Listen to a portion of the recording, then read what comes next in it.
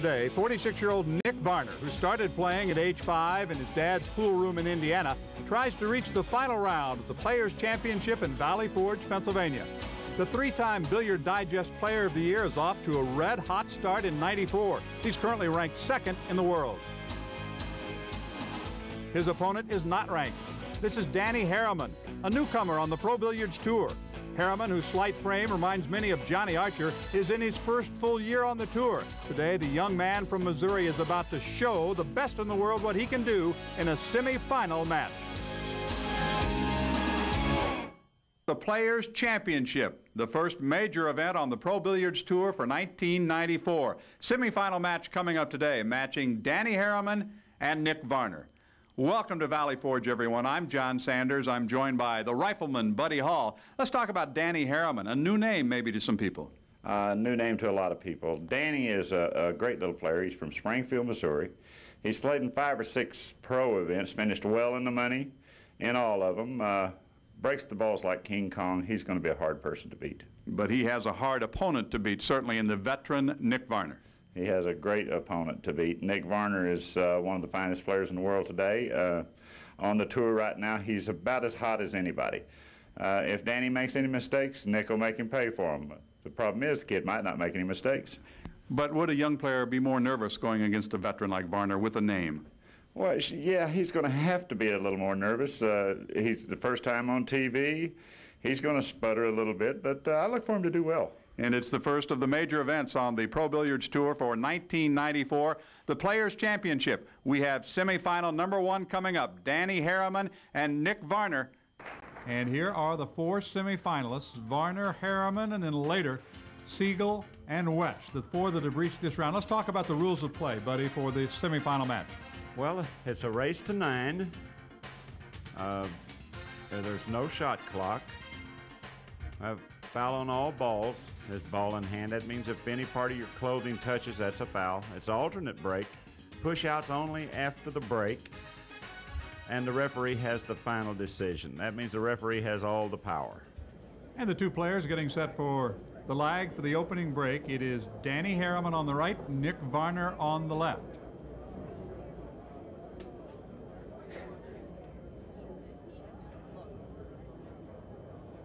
That's very close, but won by Nick Varner.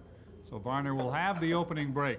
This is a guy who's kind of run hot and cold. He's had great years, then he'll slide back a little bit, then he comes on again. It looks like he's coming on again in '94. Right, he is coming on. Nicky's playing great right now. He's going to be really hard to beat. He won earlier this year down in Kentucky.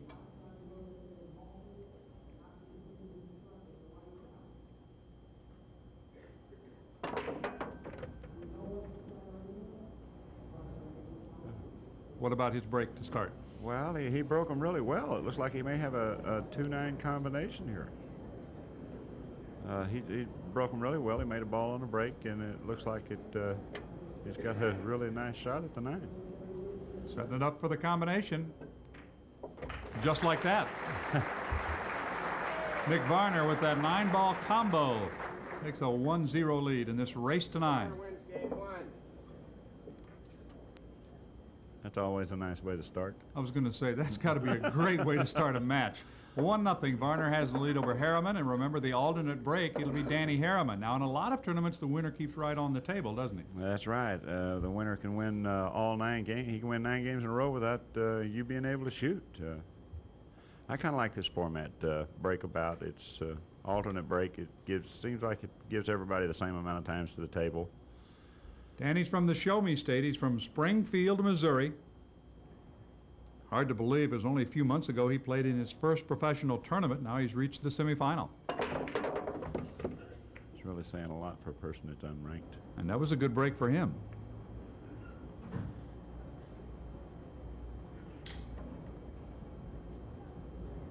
The first game going to Nick Varner.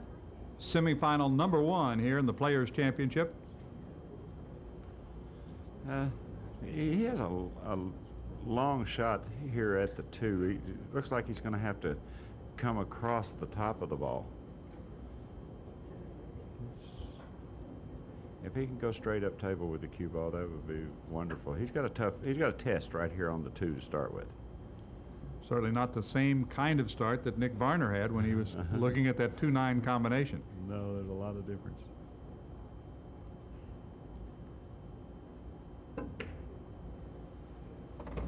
Those young eyes prevail, though.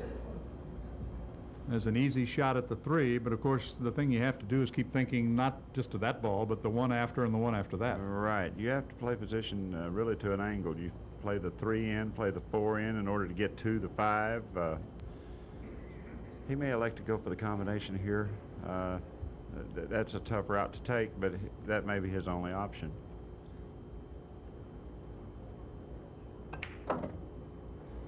He elected to come underneath.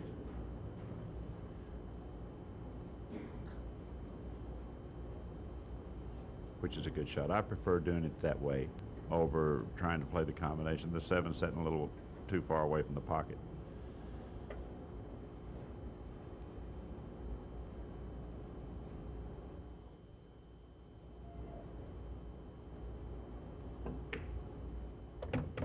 Continuing his good start, Danny Harriman.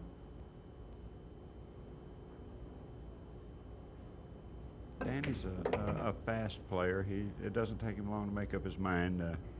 He'll just come down here, try to get straight in on the 7. He'll probably come 2 rails out of the corner trying to get straight in on the 7 so he doesn't have to do anything to play position on the 9.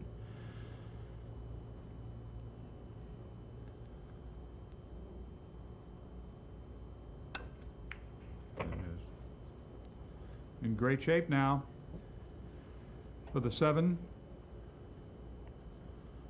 All he has to do is stop right there and play the 9 in. And he'll show us he came to play. Absolutely. This is game number 2 of this race to 9. The break and the run out. That's the answer from Harriman. He gets even with Nick Varner. It's a game apiece in this race to 9. Stay with us. We're coming back with more of the Pro Billiards Tour on Prime. Welcome back once again here on Prime, our coverage of the Players Championship semifinal number 1 with the break in game 3, Nick Varner. Oh, he came up dry. And that will give Danny Harriman a chance now. What kind of a table does he have to work on?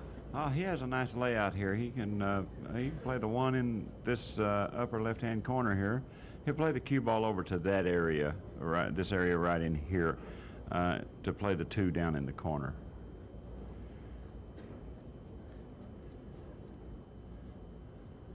You notice how he moves down to check out the angle and set up that next shot. Right. He wants to be certain of what he's doing.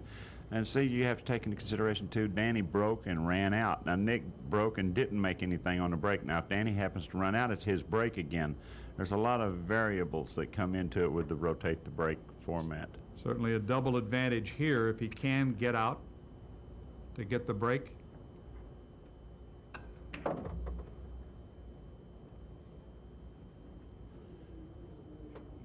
Use it nicely for the 2. He'll have to come back up for the 3 ball. Right, he'll play the 3 in the side. I don't see any problems here. The only problem I could maybe see here would be the 4 to the 5, but I don't think he'd have a problem with that. I think he'd just come right around on him. He really didn't come down as far as he wanted to. He has to let the cue ball move on him now. He can't just stop right there. He has to be careful of the 4. He'll want to try to go down table. He's got to play the 4 in this corner pocket here.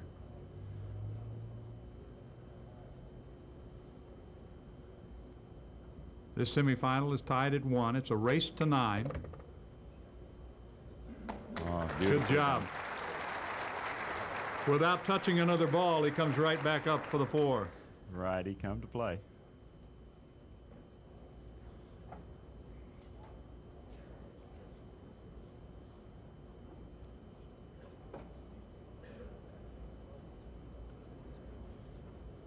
What is he trying to do here, buddy? He's just going to play the 4 ball straight in, hit the end rail, and come out for position on the 5. He wants to get pretty close to straight in on the 5 if he possibly can.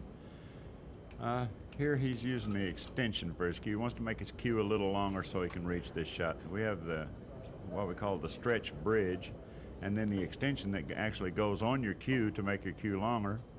and you can hold your cue more in a professional manner than you can with just a standard bridge. So he'll just play this in and come down to the end rail and back out.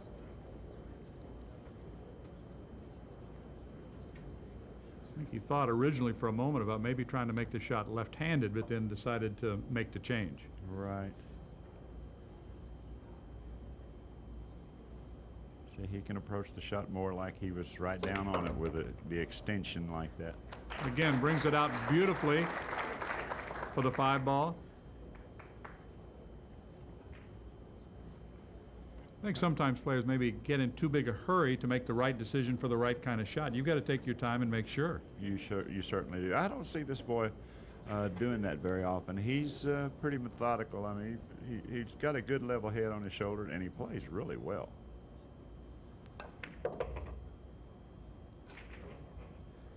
Trying to get position for the 6 as Nick Varner looks on. He had the break in this game, but did not make a ball on the break.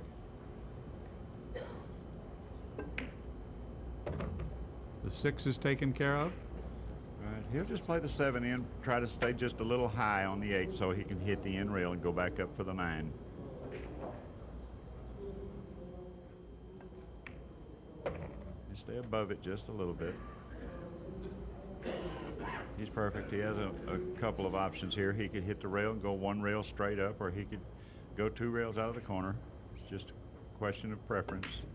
He is yet to miss, and you'll see him bring that cue ball down in great shape for the 9 ball. And it was at this point that this young man really started to take control of this match. Right. Remember, by making that, he has the break for game 4, and he's up 2 games to 1. We're in the first of our semifinal matches in the Players' Championship here at Valley Forge, and following the break, we pick it up here in game 4. And once again, this young man continues, Buddy, to play very well. Well, he's not missing any balls. He's just breaking and running out. Here he just wants to make sure that he has a nice shot at the 9. He'll probably just draw this back 1 rail across. His stroke is long and smooth. He come to play.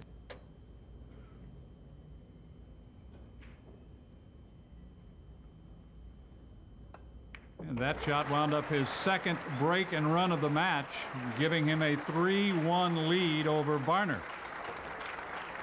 So Nick Varner then got a chance to get a break. And remember when he missed earlier when he had the break, this time he did not miss. He kept the table. We're in game 5.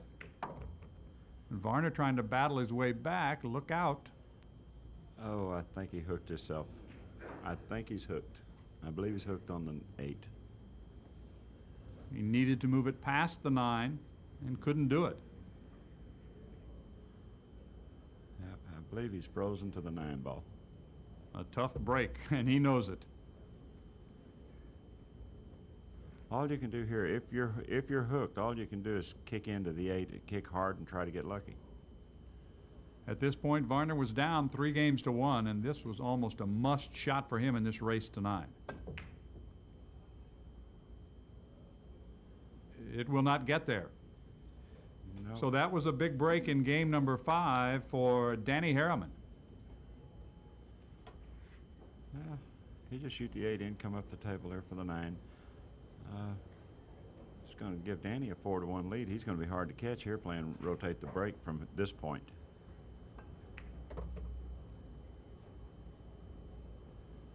Harriman refusing to miss. Deep breath to calm those nerves as he tries to put away game 5 and take a commanding 4-1 lead. He does. That was in game number 5. That gave Nick Varner's opponent, Danny Harriman, the break for game 6. Recall, each time he'd had the break in his first 2 opportunities, he was able to break and run. And the second game, Nick broke the balls and didn't make anything, and Harriman ran out. So he's actually ran out from the 1 3 times. And that's exactly what continued to happen as we move deeper into game number 6.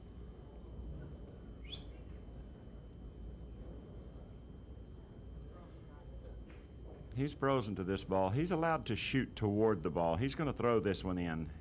As long as he elevates his cue and plays at an angle off of the ball, this is a legal shot. He'll just throw the 7 in, play position on the 8. Great shot. And he was working on his third consecutive break and run. This time he's going to make the long reach. Or is he? I believe he'll end up, well, he may shoot it. I guess he is. Was not a tough shot. Obviously, all he had to do was leave the cue ball there. So again, a break and run and a commanding 5-1 lead for Harriman. He has definitely taken charge of this match. He refuses to lose at this point. Let's look again. There you go. He shoots up table a little bit, throwing the 7 toward the hole. And even though he had to come back with the left hand, he finished out the game and takes a commanding 5-1 lead. Welcome back once again to the Sheraton Hotel and Convention Center in Valley Forge, the Players Championship, along with the Rifleman Buddy Hall. I'm John Sanders, and we showed you what happened as the middle push came from Danny Harriman, and here in game number 7, once again, Nick Varner had the chance to break and try to get something started. You go back to that third game when Varner did not make any. Look at that break. He's extending, isn't he? Trying to get all the power that he can. He's got to keep making balls, especially when he has the break in this alternate break format. Yes, he does. He has a very thin shot on the 1 here. He'll probably try to spin this in, bringing the cue ball 2 rails out of the corner and playing position on the 2. He has to have an angle to go from the 2 to the 3, so he'll probably hit this nice and soft. When the 2 rails out, he needs to stop below it. Instead, he did. He settles it. This thing started out so well for Nick Varner when he broke and got the quick 9-ball combination to take game 1, but since then it's been all Harriman. And looking back at this game number 7, this almost a must game for him on his break. Right, Nicky done something right there that's very uncharacteristic. He addressed the cue ball low, and then he raised the cue tip up and went ahead and hit it with a high ball. So he was really unsure and went ahead and shot without raising up. So that's not a good sign. Well, now he has some work to do to get that cue ball down. There.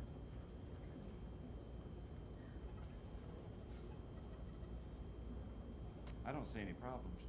I don't see any problems at all with this rack. He just draw the cue ball back, play the 5 in the other pocket.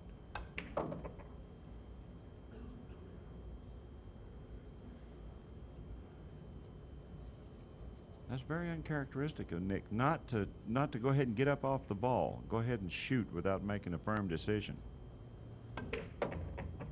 Those are the kind of indecision or indecisive moments that can cost you a match. It can cost you the game and match. You're exactly right. Varner down 5-1 here in game 7. The 7 is off the table. He didn't move it, did he? No. Left it right there, yeah. Which to me I think is a little tougher shot, don't you think? It is. He has to cut the ball back to his right side. I would have played 2 rails out of the corner there. Now he plays 2 rails to get himself in shape for the 9-ball. All right. The 9's sitting right in front of the hole, so there's not much problem there. And that was a very important break and run for Varner. Just his 2nd game of this match. Still down 5-2 as we move onward to game 8. And in game 8, of course, the break went back to Danny Harriman. And this is the way the table laid out for Harriman. This makes the 4th rack that Danny has broke and run out if he gets out here. That's still a big if. Yes. I believe he's playing the combination here. The 6, 9, 8. You're right. Now he wants to be careful not to get behind the 9. I believe he's okay. Now what does he do with the 6? Well, you can either play it in the corner or in the side. I like going up and down and playing the ball in the side. Danny may elect to just go 1 rail straight up, play the 7-ball down in the corner and just float down for the 9. I like playing it in the closest hole. He has been almost unstoppable in this semifinal. And this is game 8. does not fall. This might have opened the door for Varner to jump back in the match. Oh, that was a big ball there. That would have just about put it out of reach. You see the cut just a little bit too much. And it worked both sides of that pocket but would not fall. Right. That's the first mistake he has made in this match.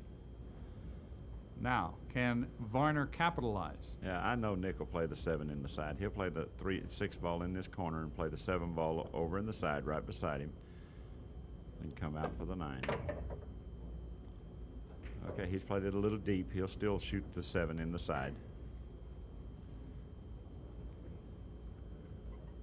Varner trying to pull himself back in. This is some of what I was alluding to when we talked about a young, new player going against an experienced player. Right. He has 2 spots to land here. Either he can play this either way.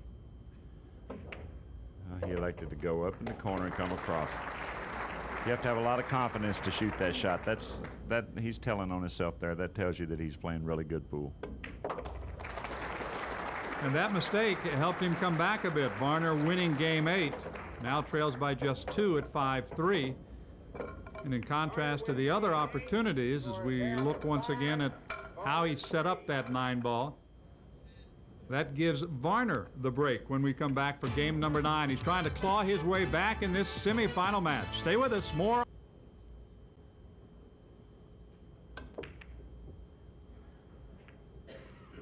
Oh. He could have gotten lucky there. He almost made it off of the cue ball in the corner pocket there. But Varner knew how important that shot was because he's going to turn the table back over to someone who's made very few mistakes, only 1 really in the match. Right, he's missed 1 ball, and believe me, that was an accident. That's very uncharacteristic. Had he the opportunity to shoot that shot over, I know he would have taken just a little more time on it. He'll just come up the rail here, I believe. Watch out. Yeah, he passed it. He got by. And as we move later into that game, there's the 8 and a chance once again to take a commanding lead, up 5 games to 3 in the match. It's a race to 9, remember. And the winner moves to the final of the Players' Championship. Danny Harriman is playing like anything but a nervous young player on tour. A little smile of confidence because he has moved ahead 6-3 over Nick Varner, the veteran here in Valley Forge. Right, Danny's having a really good time. He's on TV. He's smiling for the cameras. He really loves it. And we move on now to game number 10. He has the big advantage and he has the break. Man, he broke those balls hard.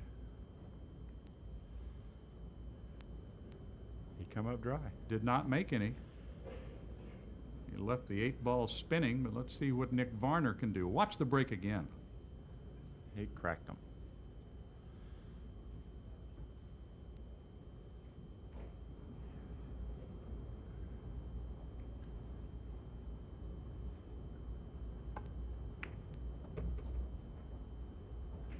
Well done on the 1. Right, he'll play the 2-7 combination here. He's leaving the 2 in front of the hole, so he'll be able to move from the 2 to the 4. I mean 2 to the 3. He'll just hit 1 rail and come out just above the top of the 9 here.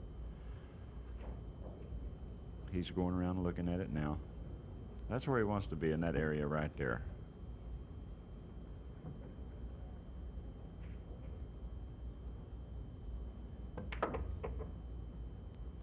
So he made sure he got down there. He overhit it. He'd rather hit it a little too hard than not hard enough. Well, you can make up for going a little too far there. If you don't get out, you can't. Right, if you stop behind the 9, you're in trouble.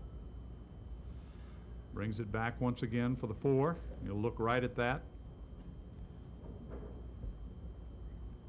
Here you have a couple options. You could play to this side of the 5 or to the other side. I believe that he'll play the 4 ball in this corner, drawing the cue ball back up to this area right here.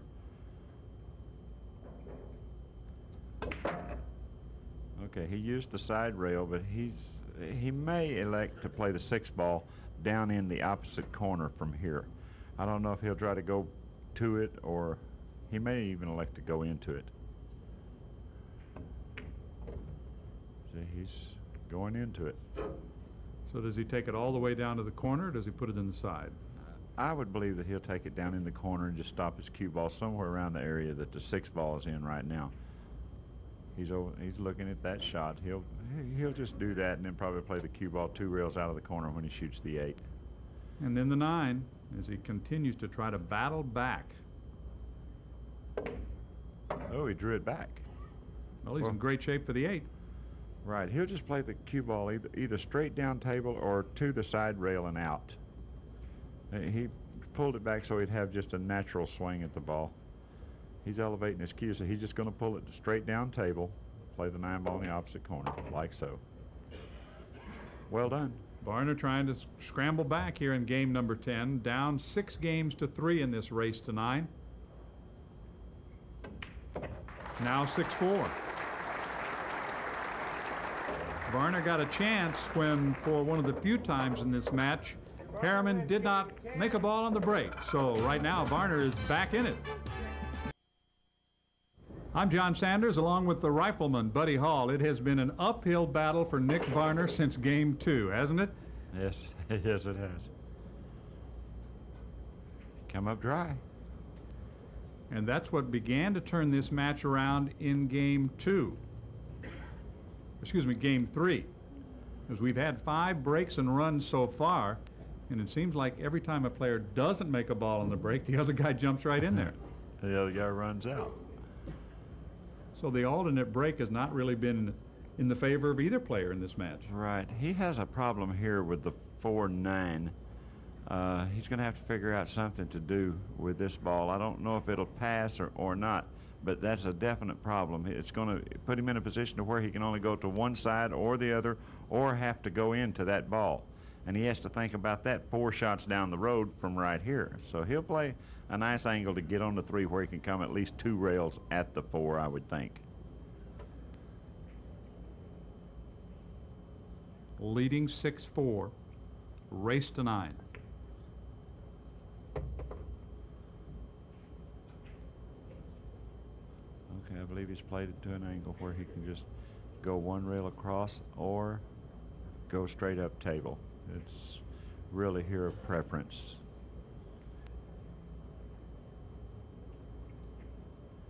And he's thinking about it.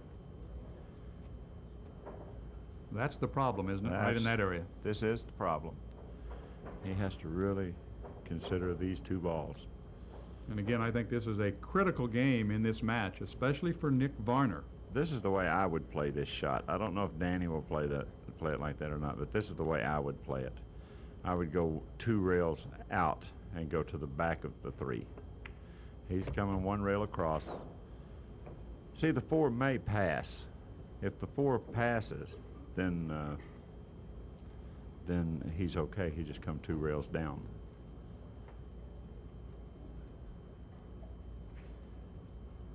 He's definitely trying to make a plan here.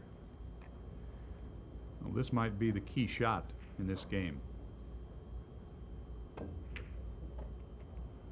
Can he get back? Will he have room? A shot at the 4. He's played it like the 4 will go. Boy, it doesn't look like it from our angle, does it? No, but he's played position like the 4 ball will go by. We're about to find out. Goes right by. There you go. He knew what he was doing. Harriman very much in control of this match now.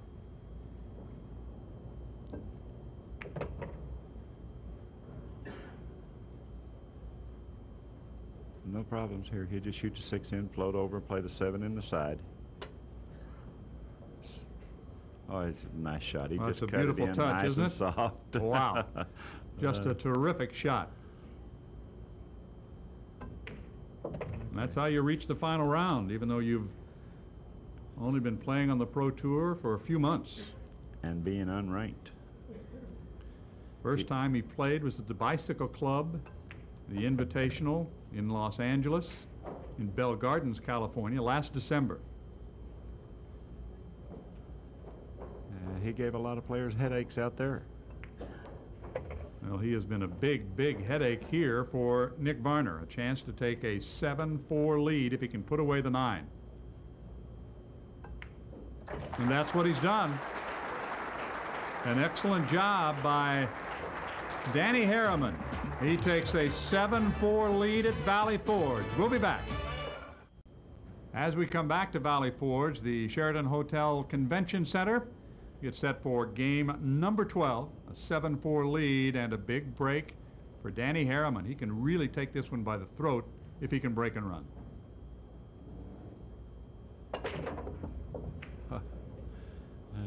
Again, a lot of movement. He leaves the whole floor when he breaks the ball. He does.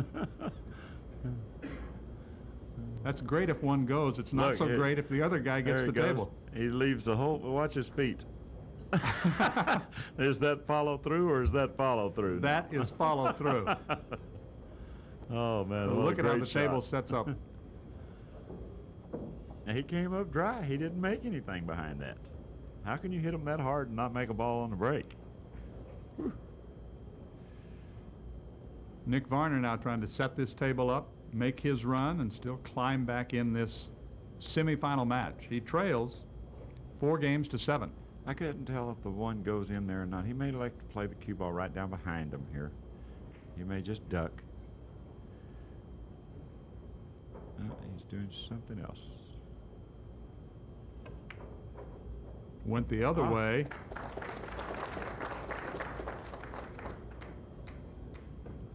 He did not like that too much. He has underhit the shot a little bit. He wanted to hit that ball a little harder. He wanted to come on across the top of it. He's ended up too close to the 2 ball. Now it makes it pretty difficult to see a line from the ball to the pocket. So he may elect to just play safe here.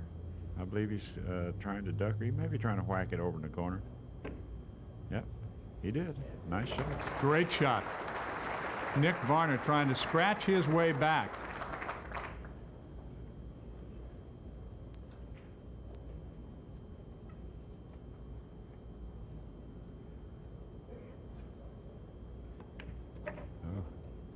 I thought he would go across. He came all the way down. He may have ended up a little too straight on the 4. That's why I like to go in a straight across. That way he would have had an angle to come out.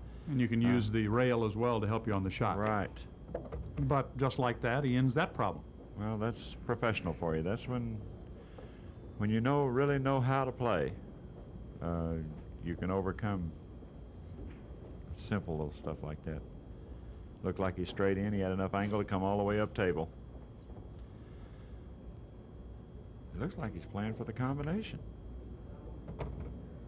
Might be. What do you think? Well, I believe he's going to. This is really a hard shot. The 9's setting about a foot from the pocket, 8 to 10 inches from the pocket. He has to cut the 6 into the 9. If he makes this, he will deserve it. It's not an easy shot. 6-9 combo? No. Well, he took a gamble. He had that combo early, but that was a much easier one, the 2-9 combo in the opening game. Right. Right. A lot of difference when the ball's right next to it. See, he's halfway across the table from the 9 here with the 6. That's a much harder combination. You have to be more exact with it. And you know that Nick will second guess his decision a little bit now.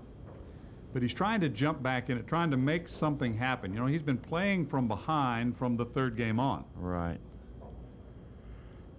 He just play this in, come 1 rail out here. Play the 7 up in the corner. He wants him a nice little angle where he can come back on the 8 ball. I sometimes use the 2nd rail on this shot. Okay, he's using the 2nd rail. Now, if there's a plus for Nick, it is that he will have the break in game 13, even if Harriman gets out in this game. Okay, he'll play this in, play the cue ball 1 rail across, playing the 8 ball and the 9 ball probably both in the same pocket. Okay, he wants a shot to where he can play them both in the same pocket. He has done just that. Depending on where he landed, if he's too straight, he just go forward and play it in the opposite corner. But I think he wants to Play them both in the same hole. He's very cool, no perspiration, not breaking a sweat, just going about his business in a very matter-of-fact way, building up an 8-4 lead. He's just loving one game away. He's loving it. He's on TV. 8-4. Harriman in control, tries to wrap it up when we come back. Welcome back to the Players' Championship here on Prime. You're looking at a young man trying to advance to the final. Danny Harriman has things his way. It's 8-4. This is critical, though, for Nick Varner. He has the break, and he desperately needs maybe a 9-ball, a quick combo, or at least a break and run. But the only problem with this is if he breaks and runs out, now it's Danny's break. That's a good point, and Danny's been very good off the break. Look here, the 9 going up toward the corner. Ooh. He's come up dry. Nothing fell on the break. I don't believe the 1 will pass the 2-ball up here, though. I don't believe Danny has a shot. He'll probably have to play safe. And Nick out of his shoes as well, trying to will those balls in the pocket. Trying to get something to go. Just anything. I believe Danny will probably play this 2 rails out of. He'll play this 2 rails here and play the cue ball over against the side rail using the 3 and the 8 as blockers there. I believe that's the way he'll play this. Or he'll come straight across. Okay, he elected to come straight across. He's using those for blockers. Perfect shot. And he has left a mess for Nick Varner. Now, Nick, the veteran, is going to try to come up with something to turn this table in his favor. Right. What Nicky has to do here is try to get lucky.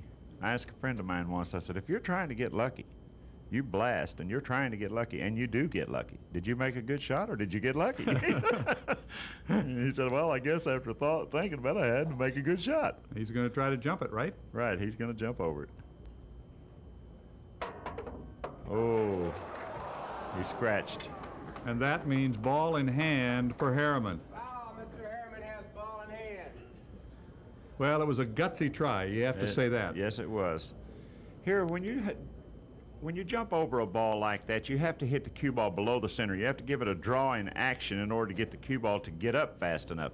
So here what happened when he jumped over him, he hit the 1, then it took the draw action and actually curved just a little bit around the 6th ball and went into the corner pocket. And it just rattled before it fell, so he got a tough break all the way around. Yes, he did. That was really hard luck. But it certainly opens the door now for Danny Harriman to advance to the championship of this Players' Championship in Valley Forge.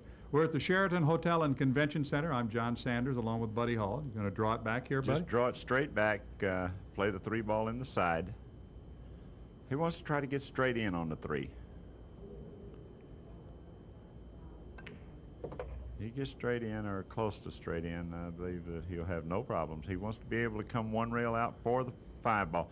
The 4 to the 5 is really the game ball here. He has to play position on the 4 to be able to get position on the 5. He'll play to this area right here, maybe draw his cue ball straight back, or maybe just hit 1 rail and come over. Okay, he's moved to 7. Now he'll just come 1 rail. That's perfect. That's perfectly done. He'll shoot the 4-ball in, come up about where the cue ball's at right now, play the 5 in this corner, and I don't see any problems from there on out. It looks like he's going to advance. He almost got the 7 as well on that particular shot. Yeah, that would Set up for the 5. Yeah, that would have been an added bonus, wouldn't it? It sure would, because the 6 and the 8 are right there together. The ball that he would have had to play position on. But I don't see any problems here. All he's got to do is make sure that he doesn't get careless. And you have to admire the fact that he's walking around, taking his time. He's thinking like you, don't get careless, don't make a silly mistake here. Right. I don't want to beat myself. If I get beat, I sure don't want to beat myself. That's what he's thinking right now. He has been so cool throughout. Young man from Springfield, Missouri. He wants to be careful not to foul the.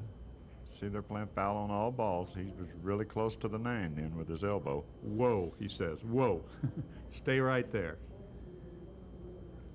That's perfectly done. He'll want to keep a nice little angle. He won't go all the way down here. He'll want to stay up high on the ball so he can just go to the end rail and back out. He doesn't want to get straight in on the 8.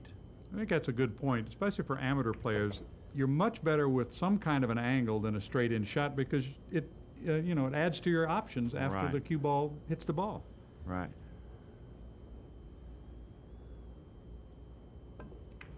All that remains is the 9. And he is going to get down far enough to get the angle. This to win this semifinal.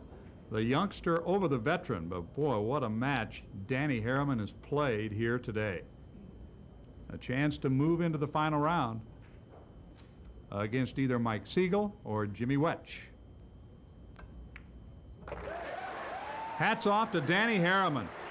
What a great match he played. Some tough luck in that game for Nick Varner, but every time he had the chance, that young man came through. He sure did. He played great. If this is some kind of an example of what it's going to be like in the finals, whoever he plays is going to have a hard time. Doesn't look like it's his first time on TV or in the semifinal or final of a major event, but it is. They've loved it here at Valley Forge. One of our semifinalists is set, and you can't discount this man's chances. He played so well. Oh, he played great. But this might have been the key shot as far as the Sid comeback actually hopes were curved concerned. around it. Yeah. Actually curved around the 6. And with that was just about it for Nick Varner.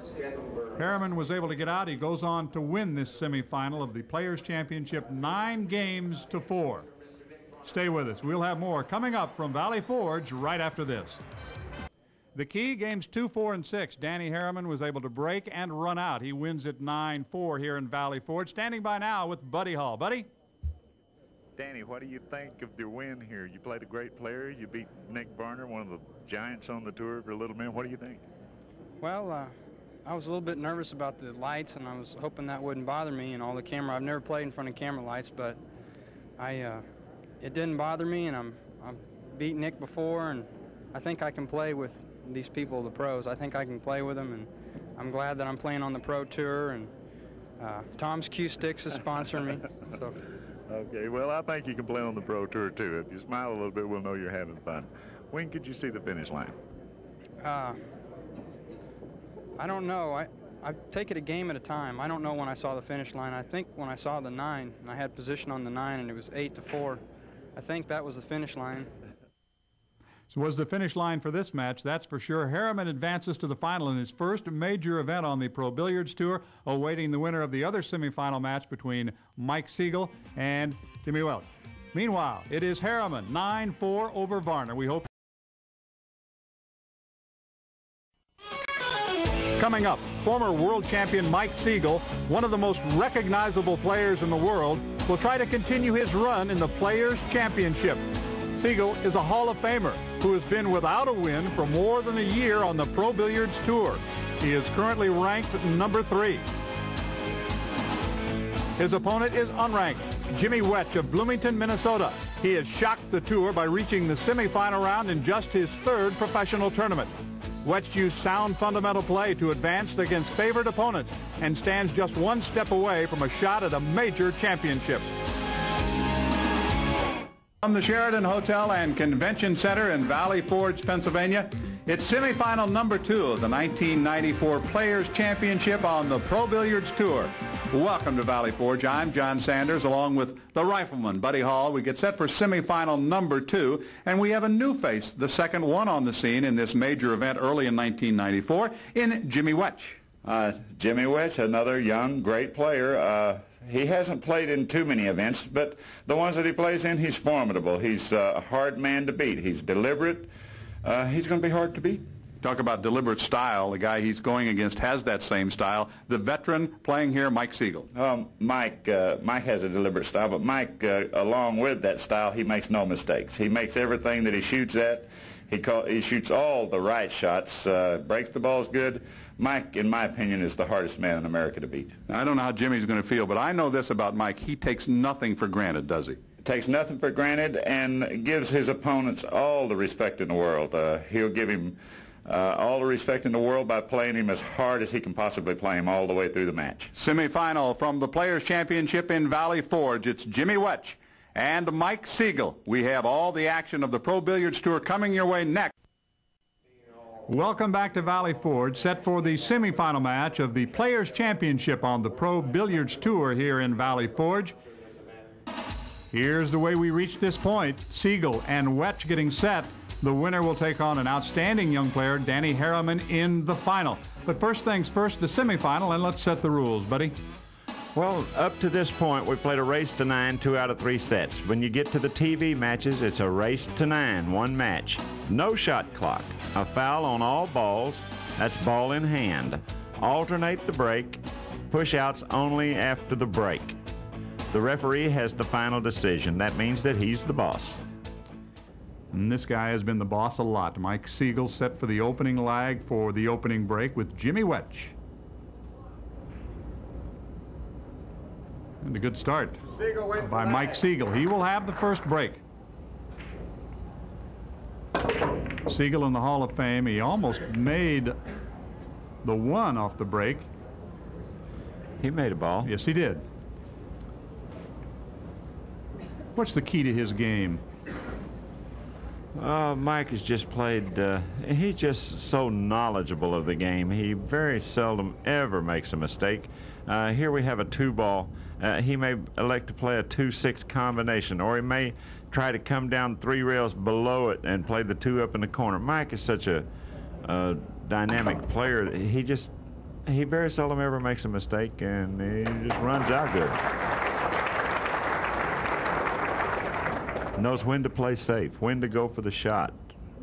Breaks the balls good. He has a solid all-around game. And with the veteran against the newcomer, how good it would be for him if he can break and run out. He establishes his authority right away. Right. He knows that too. Mike is tough. He knows that the more pressure that he can apply right here, the better off he'll be.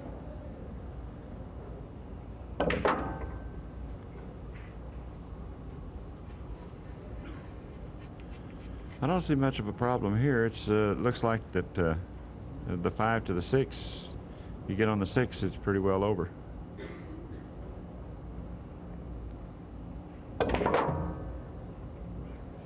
He wants to get straight in. Now he can just draw his cue ball straight back up table. He'll use the side rail a little bit. Play the 7-ball in the side. He wants to get straight in on the 7, so he doesn't have to do anything but just stop his ball. This is the route he'll take. 1 rail out. Opening game of this semifinal. Mike Siegel has won just about everything imaginable in his days. Certainly, along with you, buddy, he's one of the more recognizable players on the tour right now. He's done a lot of work with instructional videos and those kinds of things. Mike has won 100 tournaments that professionals have played in. You can call them pro tournaments. He's won 38 major titles. So, yes, he's been here a long time and one of the greatest all-time players that ever played the game. And that's a rare, rare mistake. Yes, it is. And he'll talk to himself about that. It shocked him more than anybody there. He failed to cut it. He hit it just like it laid. It caught the rail going into the pocket, and it was hit hard enough that it just jawed out. There was no forgiveness down there, and you will see him during the course of this match. He'll talk to himself or anyone else around him a lot. Now a chance for Jimmy Wetch. Well, this is a good break in the opening game for him. Let's see if he can capitalize. Jimmy's a pretty solid little player. He usually gets out when he's supposed to, and sometimes when he isn't supposed to, he'll get out. You're a little surprised. He takes game 1 thanks to a mistake by Mike Siegel. But here's a young man playing in only his 3rd tournament, and he takes game 1. We'll have more when we come back to Valley. It is Jimmy Wetch leading 1 game to 0 in this race to 9. The break going on the alternate break to Wetch, and this gives him a real opportunity.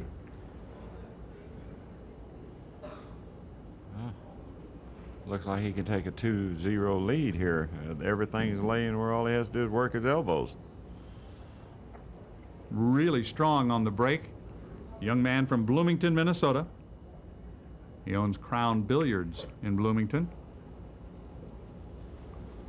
And in this game, as he got himself in good shape off the break, trying to break and run out, and immediately establish maybe a little bit of his own personality in this match.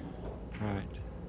He wants to establish himself as definitely a threat to Mike. He knows that Mike is one of the toughest people in the world to beat.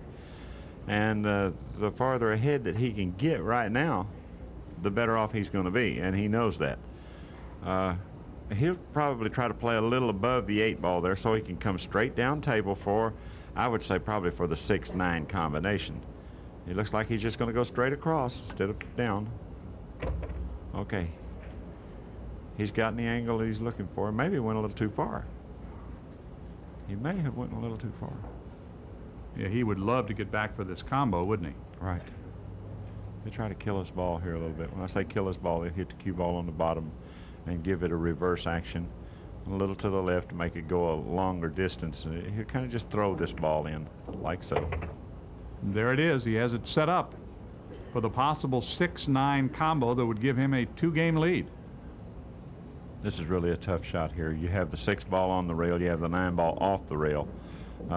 Whether he can get in there enough or not to cut the 9. This is really a hard shot. It's not a high percentage make shot.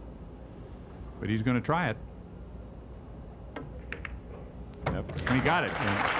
The 6-9 combination. A great job by Wetch as he breaks and runs out. Goes up 2-0. So you can see here how much he has to cut the ball. He cut it almost toward the diamond up there and still just barely made the 9 ball. The 9 hit wide in the pocket. And that gave him a 2-0 lead in this semifinal. Gave him a little bit of control, but remember the break in game 3 then went back to Mike Siegel. And here's the way the table looks as we pick up in game 3. Okay, Michael will play this ball in. He'll probably just bump the 8 and stay right there. I don't believe that he'll try to draw the cue ball off of the 8. I think that he'll probably just try to stay right there, just shoot it in soft. Well, let's just make them both. Well, how's that? I don't believe he wanted to do that because it leaves him a hard angle to get back to the 9. He has to come with a really nice shot here. But Mike's one of the greatest shot makers in the world anyway. He didn't hesitate in looking at this 8. Right, he has to draw it over to the side rail and back down below the side pocket. So he has to really hit this shot good. Boy, what a shot. What a shot. He doesn't look worried about being down 2-0 because he's no longer in that position. Yeah, he's not going to come along peaceably. He's going to go ahead and fight a battle. Well, this, as we look back to the replay, was quite a shot. It made the next one tougher, but as it turned out, it didn't really bother him at all. He takes a 2-1 lead. Jimmy Wetch leading Siegel, but Siegel getting on the board. And as we move on now to game 4, Wetch had the break but could not run out. He ran down to the 5 and missed it. That was an uncharacteristic miss of Jimmy. I know Jimmy really well. And this, of course, gave Siegel the opportunity he had been looking for to even the match at 2-2.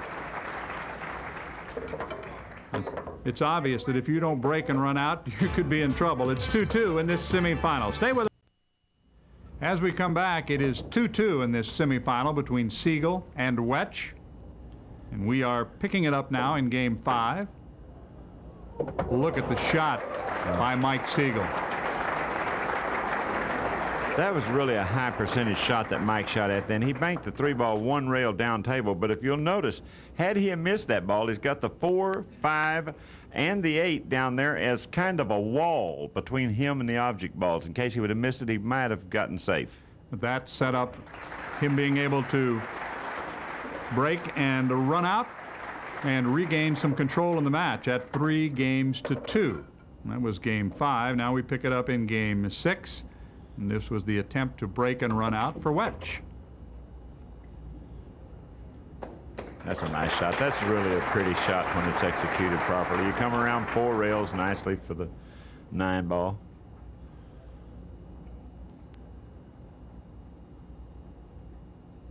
He had this to even the match. And just like that, he breaks and runs out. It is 3-3 here in Valley Forge, Pennsylvania. We're at the Sheraton Hotel and Convention Center, getting ready for game number 7 of this semifinal of the Players' Championship, one of the majors. And the break, good one by Siegel. He's made 2 balls Made so 2. far. Yeah, he might make 3. He made 2 balls. The 2 is okay,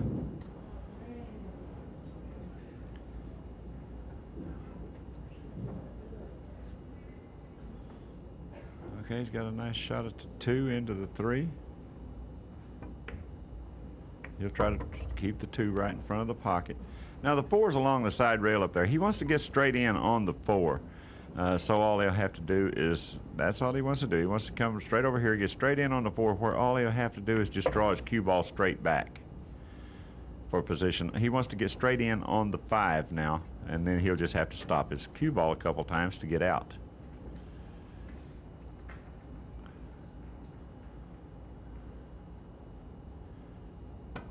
Okay, he wants to be straight in. He's overshot it a little bit.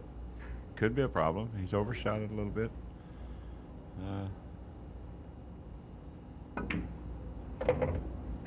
Okay, he's okay. Now he'll just play the cue ball 2 rails around the 9, the end rail into the side rail, and back out for the 8 ball in the upper corner. 1, 2, 8 ball.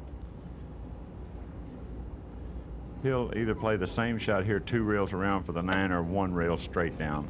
Just whichever he prefers. It's a preference. Okay, he played it 2 rails. Siegel trying to come right back, get his 3rd break and run out if he can make the 9 ball. He does.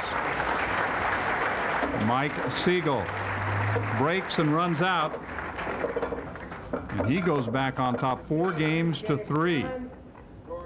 That was after game number 7. Siegel was back on top in the alternate break, and we move now to game 8. What's this? This is an incredible effort that just misses. You heard Mike say, watch this. Right. What he tried to do then actually was roll the 9 ball. He actually hit the 8 ball 2 full, double kissed it, and almost made the 8 across the corner. Right here he's trying to roll a 9. He double kissed the cue ball with the 8, and the 8 ball almost went across the corner. He was actually trying to roll the 9 on that shot, trying to get lucky. Wetch had the break to start this game 8, and I think he's lucky to get the table back. He can get out here and get even again. This has been a good tight match so far. Yes, it has. He does. It is 4-4. Remember, it's a race to 9. Stay with us. Back like Mike Siegel, set to break in game 9. We're tied at 4. 3 times he has been able to break and run out, and he is at the table in good shape to try to do it again. He has found the place to break from. He's making 2 balls every time he breaks. Check the extension here. The 1 ball goes straight in the side. The corner ball goes 1 rail straight back down here in the corner. I mean the end ball. That's a great break right there. Nothing's touching. Everything's laying wide open. If he can just whack this one in, if he can make this shot, that's pretty much making the 9 ball. Provided he doesn't hit the 8 and get hooked or something. That's... Doesn't touch the 8. He didn't touch the 8. I don't see any problems here. All he's got to do is just make sure he plays error-free.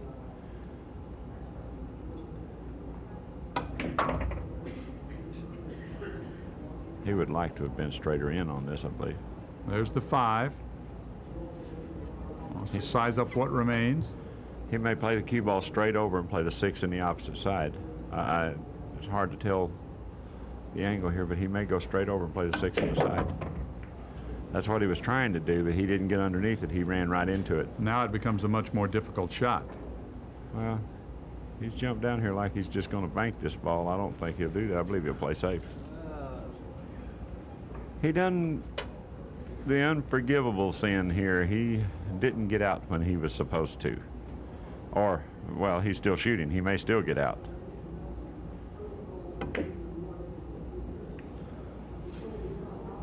No, he didn't get out, but it looks like he played lucky. Perfect. Just the way he planned it, of course, as he shakes his head walking away. He made a mistake in game 1, and Wetch made him play and won that game. Since then, he had been perfect, but a mistake here. Mike found him a designated ear man over there. He just explained what happened. He loves to do that. Jimmy's going to try to jump over this. He'll try to hit it really square if he can. He's pretty lucky. No, he's not lucky. I thought he was going to get lucky, but evidently he didn't. Mike's got a shot here where he just shoot it straight in, follow up just a little bit. See, both balls, it has kind of a dead action on it when you jump the ball like that. You're having to hit it with a reverse cue ball.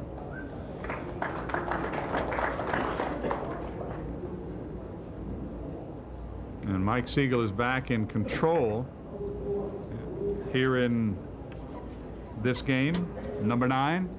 He'll just pop the cue ball off the rail a little bit, I believe, play the 9 ball down the corner. He almost missed the 8. He was thinking about it, wasn't he? Yeah. And that gives him a 5-4 lead. Siegel survived a mistake in game 9, and he's explaining it to everybody. Game 9. After 9 games, the score is Siegel 5, Wetch 4. And by making that shot, he kind of set the table up for himself, took a 5-4 lead. We move on to game 10, and the break belongs to Jimmy Wetch, unranked. He used Jimmy for an ear man for just a second there. He used his opponent. Well, you've seen Mike enough times to know he loves to talk and explain everything. Yes, he does. Kind of like he's looking for confirmation, isn't it? Yeah. Strong break. Yeah, the ones found the side. They figured out how to make the 1 ball. He's got the 2 ball over here in this corner. I think he'll just draw the cue ball over and play the 3 in the side. I don't believe he'll try to get it back above it. I believe he'll just go to the side rail and out, play the 3 ball in the side. That's what he's doing. Now he just wants to stay in line here. He's got the same option that Mike Siegel had. Just don't make any mistakes. He goes to the rail and back out. He wants to really get straight in on this ball, maybe just a hair off center. He'll draw the cue ball back a little bit, play the 5 in the corner. He just doesn't want to make any mistakes. And this is a point where, with this match so close, it's at 5-4, you really can't afford to speed yourself up and make a mistake, as you do, and it could be costly. Yeah, it could cost you at this stage of the game right here, it could not only cost you the game, but it could cost you the match and the whole tournament. Exactly right, knowing that Mike Siegel would have the break on the next game. And that certainly had to be going through his mind at this point as he tried to go through the balls one at a time and not get too far ahead. Well, I believe Jimmy has really broken the balls, and it looks like he's going to run all the way out from the break. It's just a question of getting in line and staying in line. By staying in line, I mean make sure he has the proper angle on the 8 to get back to the 9. Isn't it surprising, nobody, that in only his 2nd or 3rd event that he could go this deep into a professional tournament? Well, Jimmy's been playing pool a long time. He just hasn't been playing on the professional tour a long time. But Jimmy's a formidable opponent. He's a good player. All that remains to complete the break and run out here in game 10 is the 9 ball. And this to tie it up once again. He does. At that point, it was 5-5, and Jimmy Wetch with the break and run out had gotten even with Mike Siegel. The next break going back to Mike Siegel, and as we come in here on game 11, Siegel trying to make something happen. I don't know if the 3 ball passes the 7. If the 3 ball will go underneath the 7, then he'll just play the 2 ball in the corner and bring the cue ball all the way over to the side rail.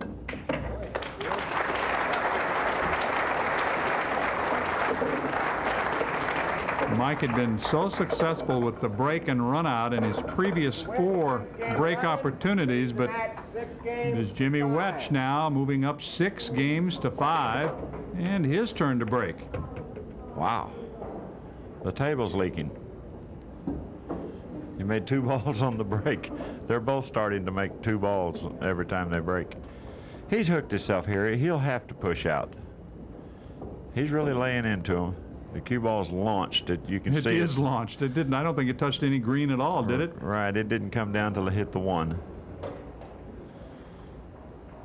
He's elected to push out. And remember, according to the rules now, you have just that 1 push out. Then the option goes to Mike Siegel. Right. Mike can take this shot or he can pass it. If there's anything that he can do with it, he will take the shot. He won't give it back to Jimmy. If he's got any way to control the game from here himself, he'll take it. Okay, he's trying to stick him behind the 6, which he has done rather well. Yes, sir, indeed. He has done it very well. Remember, any fouls are ball in hand, and in a match this tight, one mistake like that, a foul could be costly, could be fatal. Yes, it could. He's got Jimmy in really a spot here. Jimmy will probably break out his jump cue. This ball is almost straight in. If he can get over the 6, he's trying to play this ball straight in now. This is, oops, nope. He hit the 6. He hit the 6, and that's exactly what I was talking about, because the foul makes it ball in hand, and this could be the break that Siegel's looking for. Yes, it could. You give any good player, it was so close, he just couldn't quite, not enough room to clear the 6. Just barely nipped it, didn't he? You give any good player ball in hand, and that's trouble. One year we were keeping up with it in a tournament. Mike got the cue ball in hand 18 times during this particular tournament. He ran out 18 times. Well, if he can do it here, if he can run out, he will tie the match.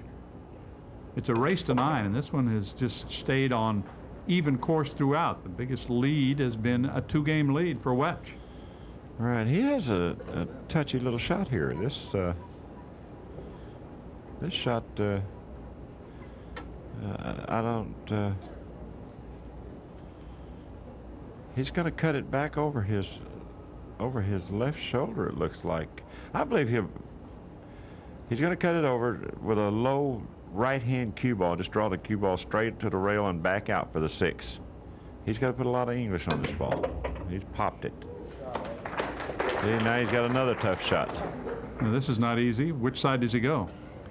Well, he'll probably shoot the same shot that he shot that time. He'll go in the corner pocket, draw the cue ball over to the side rail, and back out again. Only this shot lies a little better than the last shot. He'll probably just play this 1 rail across here instead of the 2 rail banger. You know, he's hitting it 1 rail and just coming across on this one. Or he may even come around 3 rails. He may have that shot. Yeah, he's coming 3 rails. Well done. He's overhit this shot. It's going to put him over close to the rail for the 7 ball. And he's got a down angle. He's below the 7. Okay, he was able to follow it to the rail and back out. He's okay. Whoa, what a nice out.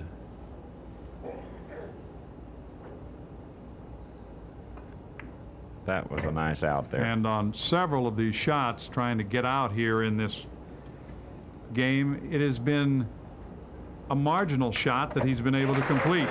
He does get out. He ties it up at 6-6. The foul and the ball in hand, and Siegel back in it. We're tied at 6. Welcome back to Valley Forge and Prime's coverage of the Players' Championship. I'm John Sanders, along with the rifleman, Buddy Hall. And by taking the ball in hand after the foul and being able to get out, wow. Wow, the table's leaking. There's nothing left here. What a job by Mike Siegel. It looks like he has a simple combination up in the corner. That might have been as good a break as we've seen in these semifinals. Yeah. He's got to get to that.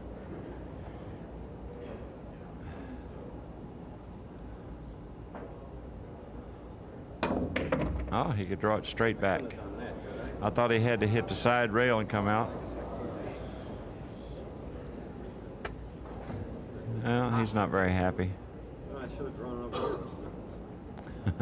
Well, is he talking to Jimmy or a spectator? I'm not sure. He might be talking to you. Well, he's chirping a little bit right now because he's made this tougher than he needed to. Right. I believe he'll kick the other way. I believe that he'll come back and go around table. If I were him, I would come around and kick the other way. Take a chance on making maybe the combination.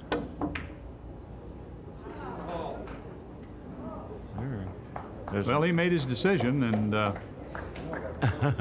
people clapping for him. He don't like that. He's taking it the wrong way. That says that a picture is worth 1,000 words. He's not happy he got behind that ball. I mean, he was a little hard luck to get behind the ball. Okay, he'll shoot this one straight in, come 2 rails out of the corner here. This is a tough shot to make. This is the area he wants to be in right here. So all he'll have to do is just stop his ball. This is a tough shot right here. This can make you or break you. You have to roll it the length of the table. He's knocked it right in. Well done.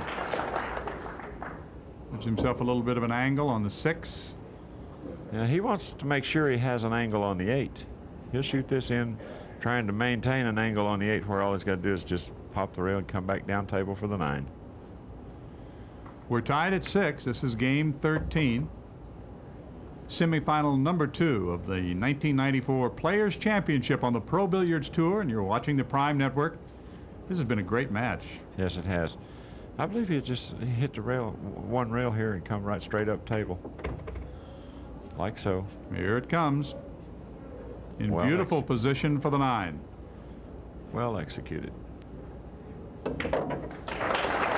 7-6. Jimmy Wetch is making it tough on the Hall of Famer Mike Siegel. A race to 9, and he has won a 7th game. 7-6. Jimmy Wetch, what a great job he's doing, and the plus for him is that in game 14 he had the break. Yeah, Jimmy says, "Look here, Mike, I'm here too." He's one. It's a dog fight. He's one to hang right in there. Looks like that he's made a ball on the break, but he's came up hooked. I don't believe that he can make this shot. He may have to push out. If he can cut the ball in, he has a perfect angle to go right into the 2-9. He looks like he's shooting at it, so maybe he can hit it. Oh, he curved his ball. He curved his ball a little bit, sent the cue ball around the 2-9. He wanted to hit the 2-9. But he could not move them apart, so now he's got to do something off the rail, perhaps? Now he has to figure out a way to play safe, which is no bargain. This is really a tough situation to be in right here. Maybe he'll just nip the 2, or this is the way I would play it. Okay, he's shooting it across, bringing the cue ball up table. Well, he was hoping to get down in and get behind down there, the 3 and the 6, but he didn't get any help from those balls. See, I was thinking that the 9 ball had a chance to go across the side, but he elected not to do that. Instead, he played the cue ball up the other end, which is a better shot than the one that I was looking at, because the shot I was looking at, you have to get lucky. If Mike can knock this in, he can tie it up again. This is the key shot for him to get out. Solid. Yep. Mike's the type of guy, if he makes one tough shot, the next one's not going to be a tough shot because he's going to play position off the first one. Well, this table sets up nicely for him now.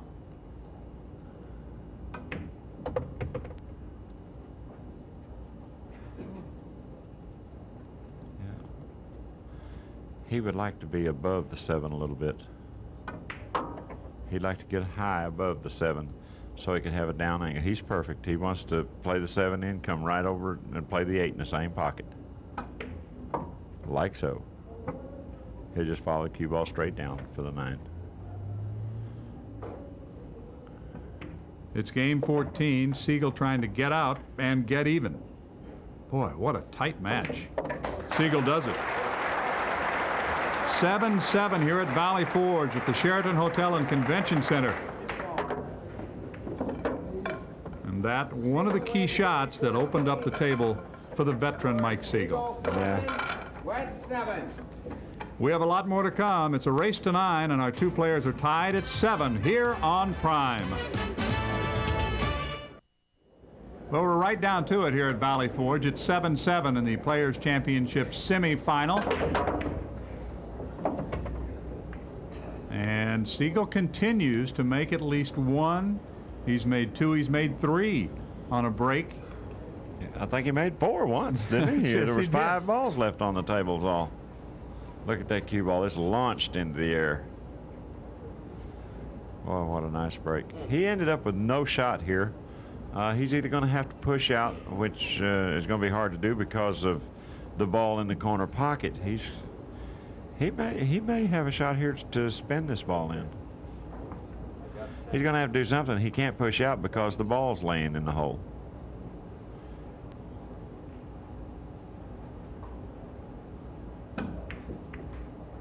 Yes. Okay, he's going to have to come with one more. Yep, at least one more. There's a lot of balls between him and the target. Yeah. Here's where he really wish he could use a jump cue. He hit it well. Well, there you go. Hit and hope, huh? What? He says. What? Well, that worked out beautifully, and he knows it. Don't think about it. Just go on to the next shot. Yeah. Now it's just a question of staying in line. If he gets straight in on the 5, all he has to do then is just shoot and stop. He got lucky here. He banked it 1 rail straight back. He was trying to play it straight in the hole. Ask somebody if they liked that one. You know he liked it. He's been able to break and run out 4 times prior to this game, so this would be his 5th break and run out of the match. Right. He just shoot and stop. Follow the cue ball down for the 9.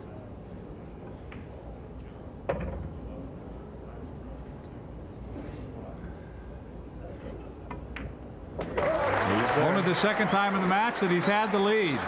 1 game away from moving to the final of the Players' Championship is the veteran Mike Siegel. Siegel wins game. Take a deep breath, Mike. You're still in control here. You know, he missed the 8 ball. Oops. He missed the 8 ball the very first game. And he was behind 1 game, 1 game, 1 game, 1 game, all the way up to that point. And then he tied it up and then managed to take a 1-game lead. But the 8 ball, missing the 8 ball the very first game, caused him to be behind the whole set. He spent most of this match in the hole, and now some work to be done by Jimmy Wetch. He'll just shoot this straight in. Follow the cue ball down just a little bit for the 3 ball here in the corner. He wants to make sure he has an angle to come out for the 4.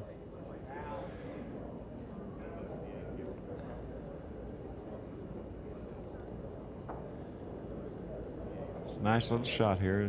You have to be kind of cautious on this. You don't want to hit it hard, but you don't want to roll it either. Okay. Don't hook yourself in the corner. Yeah, he's gotten straight in on the ball. He didn't want to go down that far.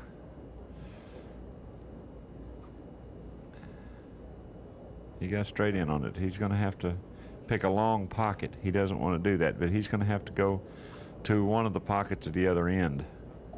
I would say this area right here and play the 4 ball down in the corner. He would really have rather have not gotten straight in on this ball. That's a pretty good shot, just getting the cue ball off the rail a little bit. Was a good shot. At least has a little bit of room. He's moving a little too fast now.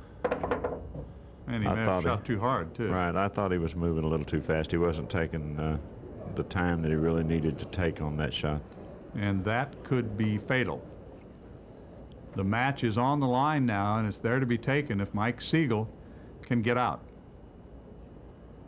See, he jumped down and shot this ball really before he was ready to. Mike, he's trying to play safe. He's giving him a piece of the ball. I would look to see if the 5 was dead here. The 5, he might have a dead 5 ball if he kicked it to 2. He's not even looking at it. He's just cutting the 2. Oh, he's playing safe. That's okay. If he leaves Mikey a hit on the ball, though, he could be in trouble. The battle continues. Right. If he can hit this ball, he's liable to play the cue ball 2 rails around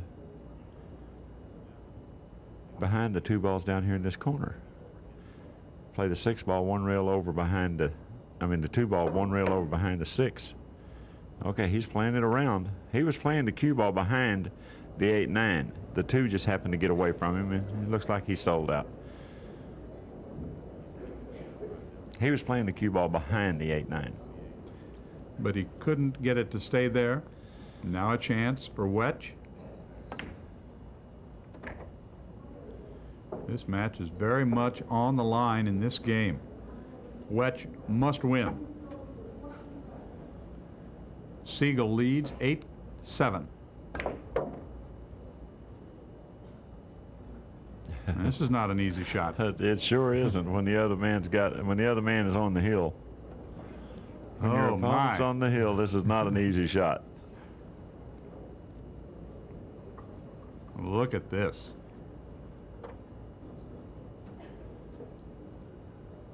He knows this is the shot.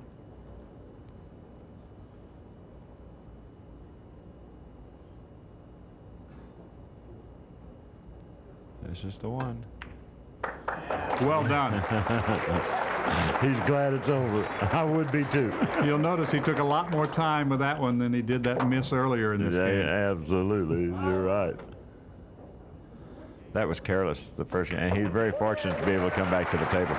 It is 8-8 and a race to 9. What a match this has been. We're in this.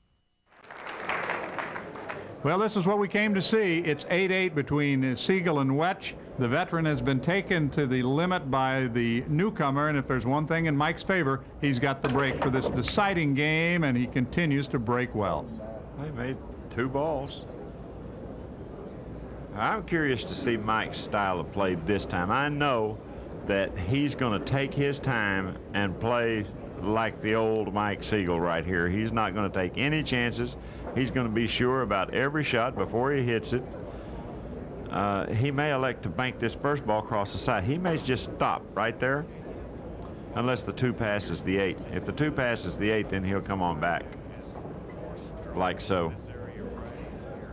But if it does, I would think it does. It looks to me like it does. He's looking at the bank now. He may elect to do that. He may elect just to stop.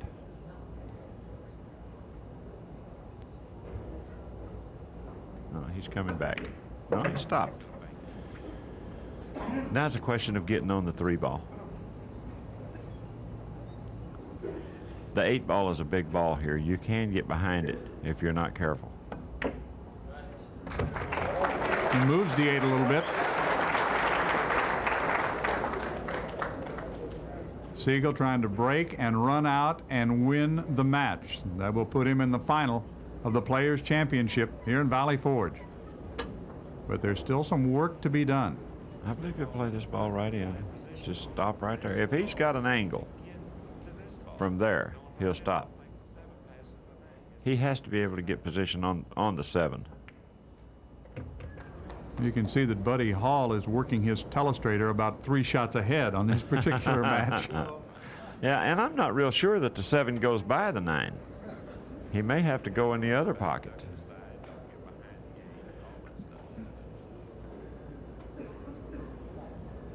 It looks like he's going to draw it straight back and play the 7 in the opposite corner pocket. Oh, you want to be careful not to get behind the 8.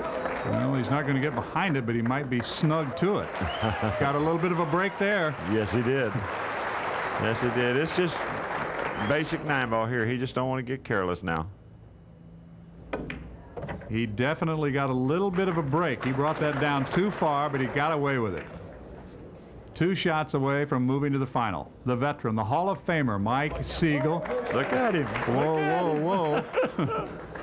I'm watching. No problem, huh? No problem. That's for the match. What a struggle it was. A great match between Jimmy Wetch and Mike Siegel. But Siegel comes through. He breaks, runs out by just a hair. When it's 8-8. When it's 8-8 like that and you break and run out, that's what you come to watch. Well, here's the one you were talking about. It just kept coming and coming and coming and got enough of the 8 that he was still alive. Right. Congratulations to Mike Siegel. He has reached the final of the Players' Championship, just by one game over Wetch, 9-8. It went right down to the final game. Mike Siegel wins it 9-8 over Jimmy Wetch. He's standing by now with Buddy Hall. Buddy? Well, Mike, here we are. Usually you holding the mic, asking me the questions. This time it's my turn to hold the mic and ask you the questions. Yeah, what do you think of these youngsters? Well, the kids, I saw this kid play in June in a tournament. He's only played in one so far, and I was telling Nick Varner and some other players how good this kid plays. And I say about another year or two, I don't think anybody's going to beat him. No, I think he plays great. He's right on top of himself, hungry, got the eye of the tiger. Yeah. He needs a little bit of experience, even though he may win this tournament. I mean, he's in second place right now, and we're playing in the championship. But it'll take him about maybe another, well, a year or so to get that real extra seasoning. But I think he's going to be real tough to beat. Yeah, well, he's got a tough one to match up with. He's fading the hook. And he's got, well, even though my game's erratic, I still managed to pull that match through. And I feel good. I like playing in the finals. I normally perform well. I mean, that was unusually not my best performance, but I managed to win the match, so see what happens. Yeah, good luck, son. We got a veteran and a kid in the finals. Good luck to you. All right, thanks a lot, buddy. Certainly do. It'll be a veteran, Mike Siegel, against Danny Harriman, the kid. It is Mike Siegel. Went down to the last game. He broke, ran out, and he wins it 9-8. So the final is set. Danny Harriman, a big surprise, moving to the final round against the veteran, the Hall of Famer, Mike Siegel. That will be the championship match. Congratulations to young Jimmy Wetch. He played so well here, had some opportunities, just could not quite get it done because Mike Siegel, the veteran, comes through in the end, and he wins it 9-8. We hope. Coming up next on Prime, former world champion Mike Siegel, a Hall of Famer, will try to add the Players' Championship to his long list of titles. Siegel, who did not win on the Pro Billiards Tour in 1993, will try to end that drought in the first major event of 1994. The third-ranked Siegel defeated newcomer Jimmy Wetch in the semifinals. His opponent is another newcomer, unranked Danny Harriman, who has shocked the Pro Tour by reaching the final round in his first major event. Harriman joined the tour late last year, then stunned the veteran and top-ranked Nick Varner to reach this championship match. The best of the Pro Billiards Tour for 1994. From the Sheraton Hotel and Convention Center in Valley Forge, Pennsylvania, it's the final of the first major event on the Pro Billiards Tour for 1994, the Players' Championship, a matchup between a newcomer, Danny Harriman, and a veteran, Mike Siegel. Welcome to Valley Forge, everyone. I'm John Sanders, and I'm joined for this final match by the rifleman, Buddy Hall. Let's talk about Danny Harriman. Certainly a surprise that he has made it all the way to the final. It is a surprise for a lot of people. I kind of expected him to do well. I didn't really expect him to beat Nick Varner. But the guy's breaking the ball so hard one time, he left the floor completely. He was about 6 inches off the floor when he hit the ball. I've never seen that. He's playing great, breaking the ball's great. He's going to be tough. We'll see if he can keep it going against another veteran here today, Mike Siegel. Good start for his new season. Real good start. I expect Mike to win this match. He doesn't have to. Mike doesn't make any mistakes. He makes all the balls he shoots at. He knows when to play safe. He knows when to go for the ball. Mike's just going to be real hard for anybody to beat. The newcomer and the veteran, the final of the first major event on the Pro Billiards Tour for 1994, Danny Harriman and Mike Siegel, the Players' Championship to be decided next. Ready for the championship match here in Valley Forge at the Sheraton Hotel and Convention Center. I'll show you how these two players reached the final. Harriman with a surprisingly easy win over Varner in the semifinal. Siegel and Wetch had quite a battle. Siegel winning 9-8 to reach this championship. Let's reset the rules, buddy. Well, up to this point, we play a race to 9, 2 out of 3 sets. Now, when the TV matches, it's a race to 9, single match. There's no shot clock. It's foul on all balls. It would be ball in hand. We alternate the break. Push-outs only after the break, and the referee has the final decision. He's our boss. It was Harriman 9-4 over Varner, and Siegel 9-8 over Wetch. Let's set it for the lag for the opening break. Mike Siegel knows this will not be an easy match. He has a lot of respect for his opponent. He'll have the first break. In his semifinal match, Mike Siegel was able to break and run out 6 times. The problem is he didn't do it on his first break, and that put him behind. He was working out of the hole the rest of the way. Yeah, he said he played a little bad that match. He broke and ran out 6 racks. Okay, he's still got the 1 ball going in. And another. He makes 2 in his opening game of this match. A race to 9, and the winner is the Players' Champion for 1994. He just play this in, draw the cue ball back just a little bit for position on the 4.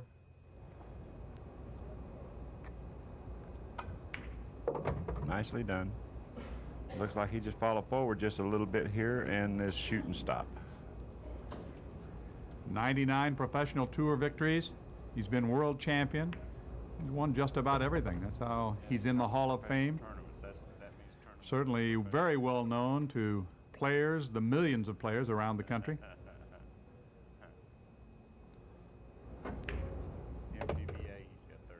No problem with the 5.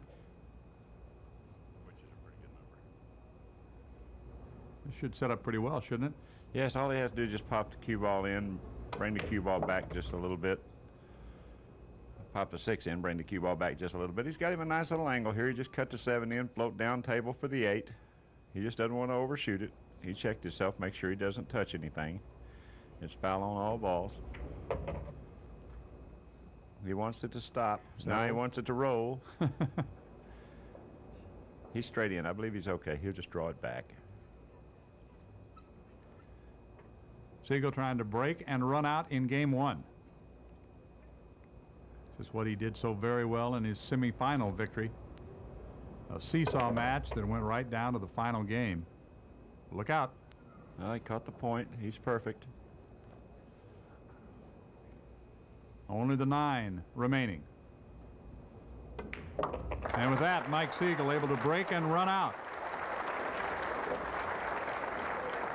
And take game 1 of this best of 9. Waiting for his opportunity, Harriman. And Danny Harriman, who played so very well against Varner, finds himself down 1-0. Of course, remember, Varner won the first game easily by making a ball. We pick it up now in game 2. And a great shot there by Siegel as Harriman was not able to break and run out.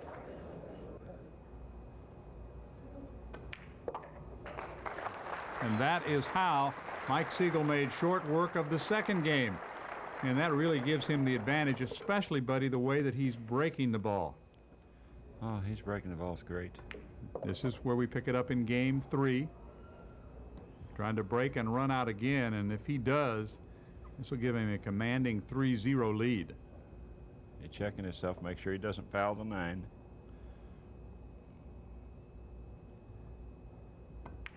If your shirt accidentally reaches down and touches the 9, that's a foul. Foul on all balls.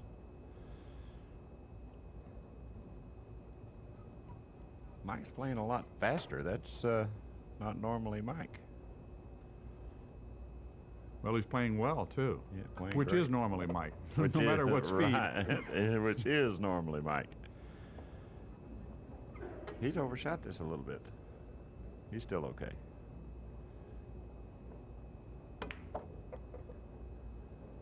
Moving down to the rail to set up the 9. And for the second time in the first 3 games, he breaks, runs out, and he takes a commanding 3-0 lead in this championship match. Stay with us. Well, Danny Harriman has some early problems here. He is down 3-0 to Mike Siegel in this race to 9, and we come back, pick it up as he has the break in game 4. He was not able to break and run out in game 2. He does make a ball, makes 2 balls.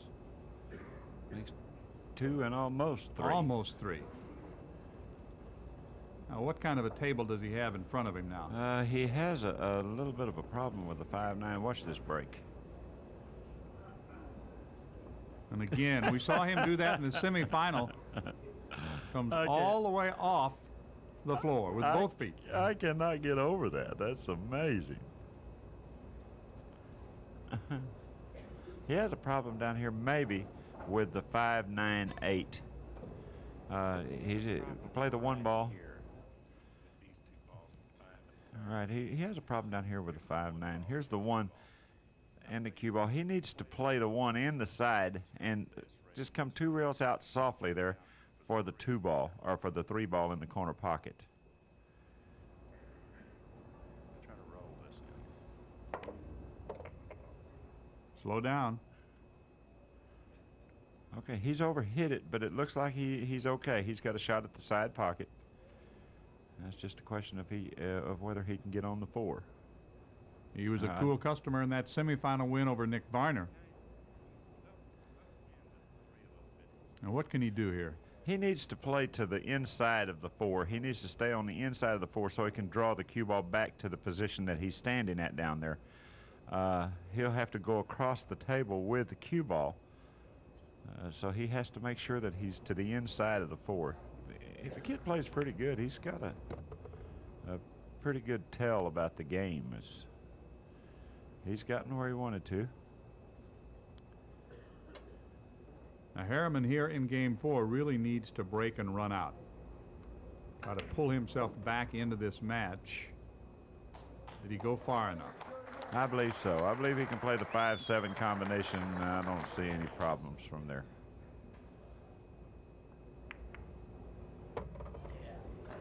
Good job.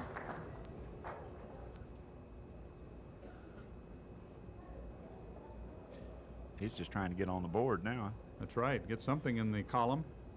Right. After Siegel had 2 break and run-outs in the first 3 games. And it looks like here in the 4th game that the answer is going to come from Harriman. You just play it nicely across. There you go. Play the 9 ball in the corner pocket, and he's going to be on the board. And this was the game that he needed to get back in the match. The break, the run out, some crowd support here at Valley Forge at the Sheraton Hotel and Convention Center because Danny Harriman got himself on the board. We move now to game 5. The break belongs to Siegel. He's done such a great job, and he keeps right on knocking them in on the break. He made 2 balls on the break again, but it wasn't the 1 ball. He didn't make the 1 that time. But that great break really set up the table for him, enabled him to keep on a roll with the break and run out in game 5. And a 4-1 lead. Siegel able to keep the pressure on by winning game 5. And in game 6, the break went right back. I kind of like the alternate format. It certainly, if you're behind, gives you the opportunity to come back because you know you're going to get a certain amount of breaks in every match. Right. Right. You just don't want to get too far behind. He come up dry. He didn't make a ball on the break. And that's been unusual. Brings Mikey back to the table. And it definitely brought him back to the table as we look back at this game.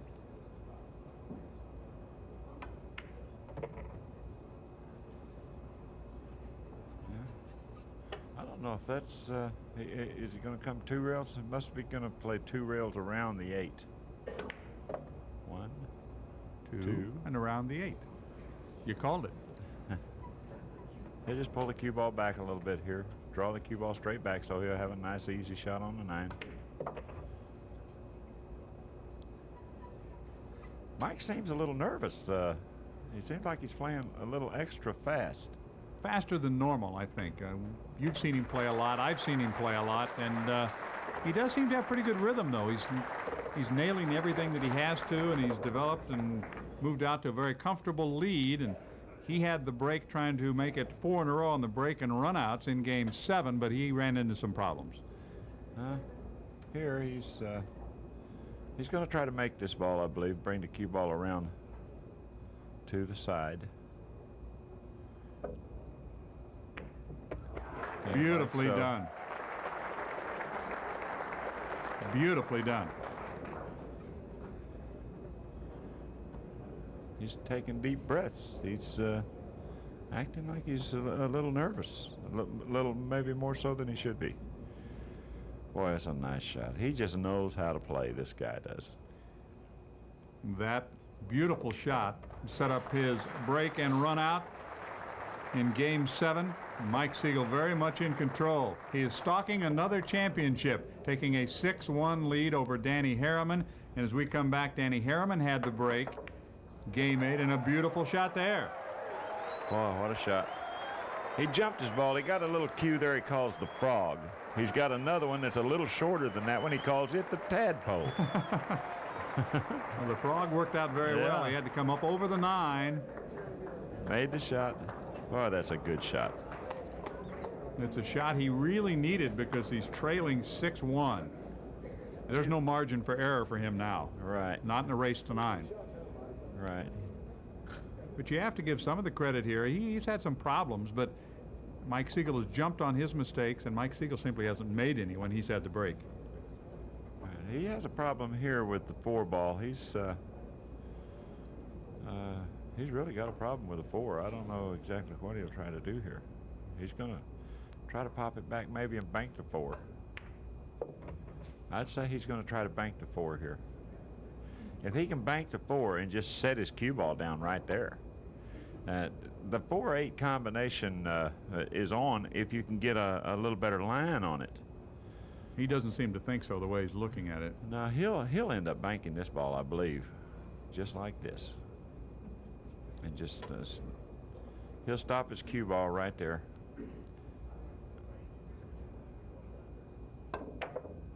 Just like that. A critical shot, and he made it. He had options to play the 8, but I like that. If he can make that one, he's out. If that one goes in, it's Katie bar the door because the 5's straight in and everything's laying in the hole then. He didn't leave much to doubt. He slammed it in there.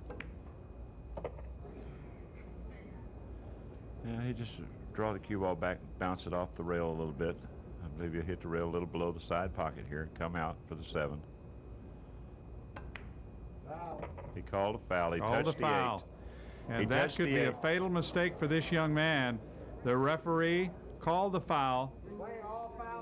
Foul on all balls. If his shirt touches a ball, that's a foul. Danny Harriman does not agree, but maybe he didn't even feel it as it brushed the ball. Oh, he didn't feel it. His shirt just happened to drop down and touch the ball. He's not used to playing fouls on all balls.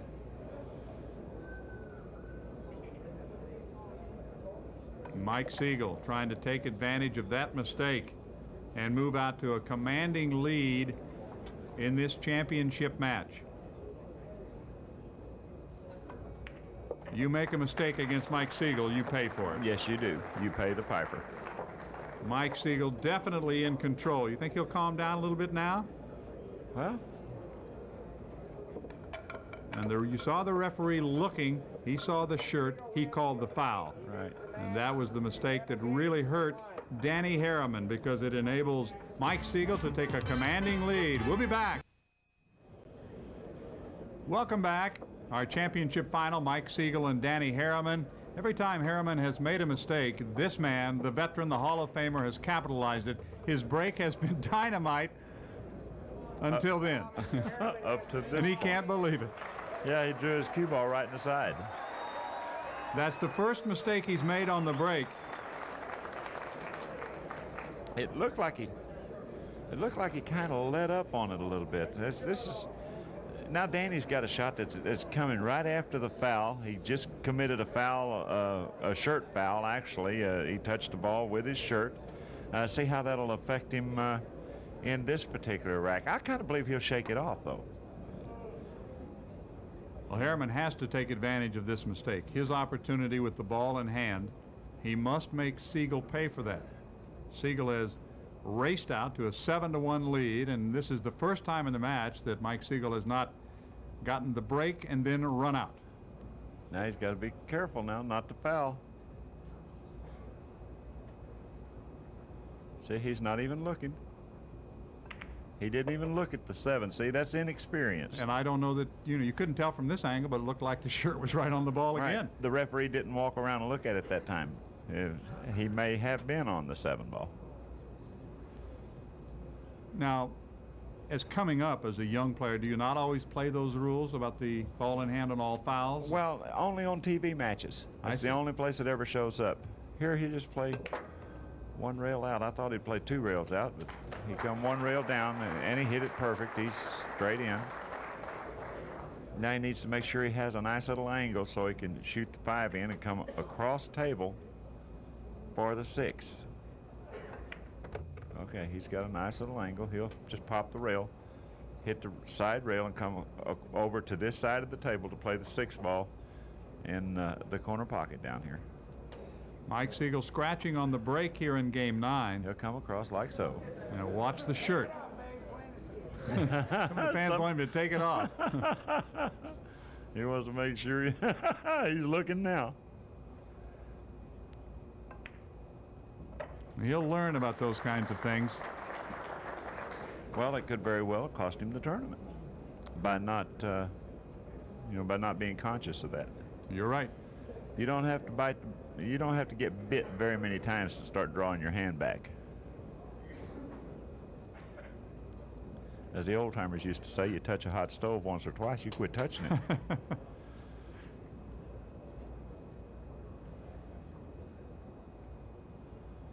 Well, he's drawing his ball. Oh, and he drew it nicely. Spins it off that far rail, or the near rail, and all the way back. Puts him in good shape. And the fans have enjoyed his play here all week long, and certainly they'd like to see this young man perform well in the final. But he has a lot of work to do. The referees have commented on him this week. They've said, "My, what a nice guy." One of the referees said something to him. He said, "Yes, sir." They're just not. I mean, he's just a really nice kid. And on the foul that was called, I don't think he necessarily agreed, but then he didn't jump up and down and argue or anything like that. No, he took it like a man, went over and sat down just like he was supposed to. That is just his second game of this match. Mike Siegel scratched on the break, and that gave him the opportunity. Danny Harriman gets on the board again. It's now 7-2, and Harriman has the break. You can lose games a lot of different ways. Look out. Wow. He scratched on the break. You can lose games a lot of different ways, but I don't think any of the top players have ever found a way that they liked yet. There isn't any way, is there? No, I don't think so. None that I know of. No. He returned the favor after Mike Siegel scratched on his break in game 9. Danny Harriman comes right back with the same result in game 10. Mike will play this 2 rails out. He wants to make sure that he has an angle. He don't want to have to come across table. See, he'll want to be able to come straight back up. He'll try to get straight in on the 5 ball now so he can draw the cue ball straight up for the 6. He'll do his best to get straight in. Okay, he's not quite straight in, but I believe he's straight enough. Seems a little nervous. He is nervous. He's always nervous. Sure a fine player, isn't he? Absolutely. One of the best. If not the best. And after not winning a tournament last year, to win a major like the Players' Championship would possibly set up a great 94 for him. Oh, yeah.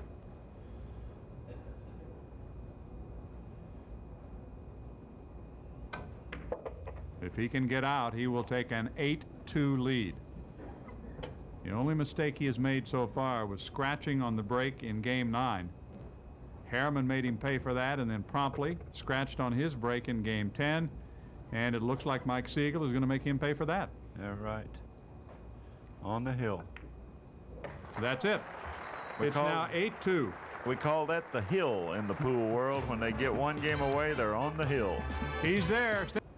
Top pros like Mike Siegel has the break with a chance to wrap it up.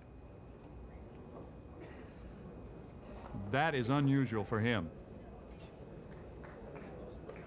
That's the first time that he's broken the balls and not made a ball. There's Jack Talon, the president of Worldwide Collectibles Incorporated, so much a part of television coverage here on the Pro Billiards Tour, and we're certainly glad to see him on hand, enjoying all of the competition and watching Siegel now, who has to turn the table over to Harriman. Oh, he doesn't want to go too far. I guess the question is, can he get to that 2? Okay, the way I would play this shot is right here with the 2. I just play 1 rail out for the 3 ball. Just shoot it in, hit the end rail, come 1 rail out, like so. The only problem that he has here is maybe himself. If he happens to get careless and get out of line or something like that, but everything is laying right there for him. Well, obviously, with Mike Siegel leading 8-2, he cannot afford any mistakes. Let's shoot this one in the corner. Draw your cue ball back. He comes across the top of it there. He's in trouble. He may have to bank this ball. That's not where he wanted to leave that. No, it isn't. He may elect to go down table here. Here's the 2. He could bank it across the corner like so. Bring the cue ball to this area right here. Isn't that a pretty tough bank, though, with that cue ball being so close to the 4? It's a very tough bank from there. You know, he's a young gun. He's a new kid on the block. He's liable to shoot. But if it were me, I would duck on that shot. He's hooked himself. He's going to have to get his frog out. Mike can't believe the shot, but he left himself with more work to be done. Mike can't believe he shot at it, is what Mike can't believe. Mike would have never shot at that. He would have played safe. That hit the center of the pocket, but I guess the feeling for Danny Harriman is, hey, I got to try to make something happen right now. Exactly. I can't take any chances. I've got to try to do it myself. Here's the 9 ball. He's hooked behind the 9, so he's went to get his frog. He's going to try to jump over this ball and cut the 5 in the corner. Isn't that tougher with it so close to the rail? Very tough. Very tough. I don't believe he'll kick at this. I believe he'll be shooting here. I would shoot if I was down 8-2. Well, he went ahead and gambled on the bank shot, and then he got himself in trouble tucked behind the 9. He may just elect to jump it without the jump cue. He may use his own cue to jump it. That's what he's doing. He's using his own cue to jump this. He's not using the frog. Do or die.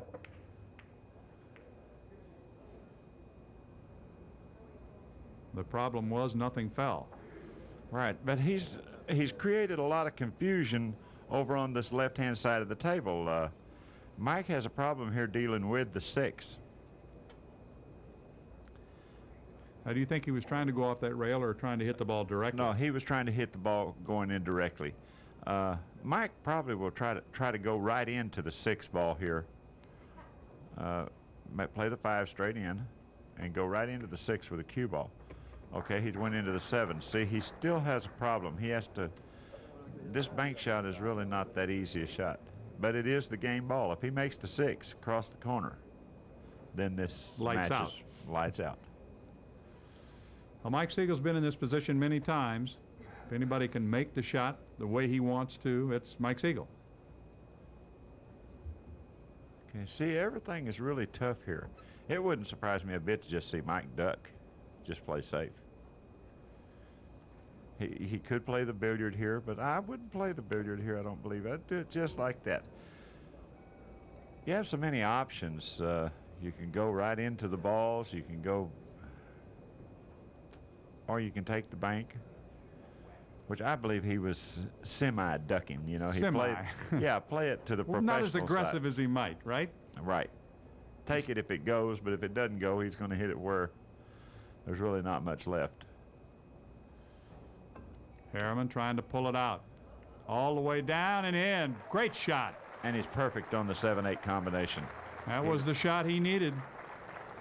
He landed in a superb position there. That's exactly where you would want the cue ball to stop. Wonderful shot. Nestles in that corner pocket. That gives him a chance. A combination. Yeah. He's still alive. Yes, he is.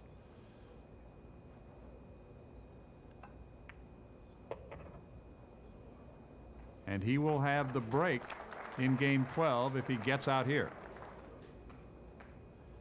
It's not over yet.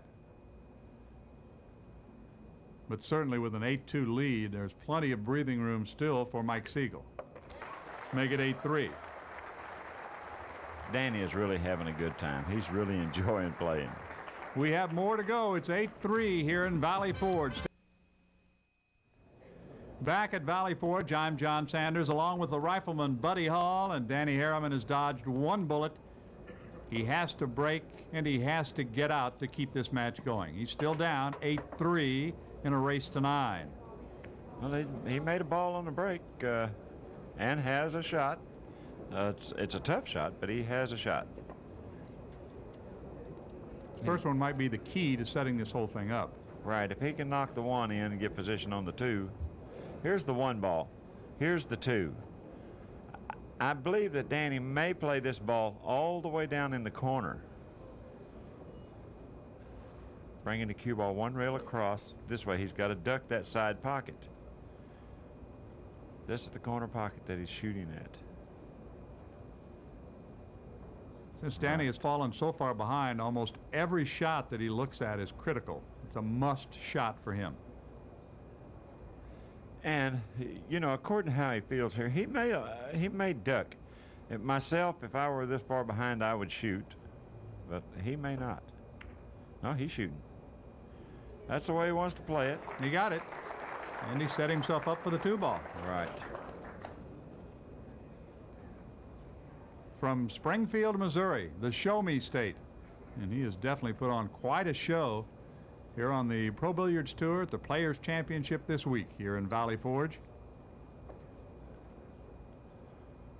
This is a tough shot for most people.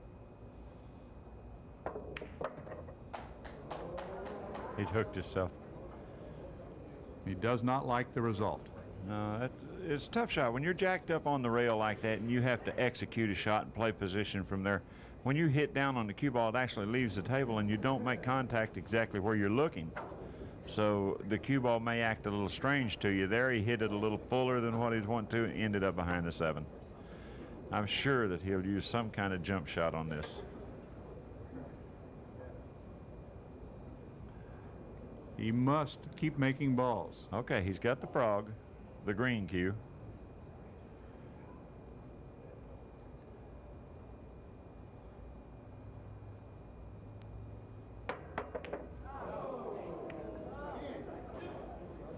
Very close. Those are just so tough to control, yes, especially a distance like that. Yes, they are. But when the ball's in the air, like it's bouncing when it hits the bed of the table, so you can see that right here it may not hit exactly where you're looking because it's coming down at an angle. It's not rolling into the ball.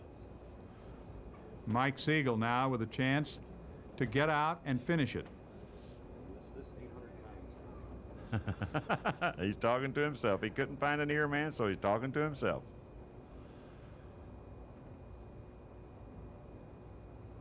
This friend of mine told me once, he said, it's all right to talk to yourself.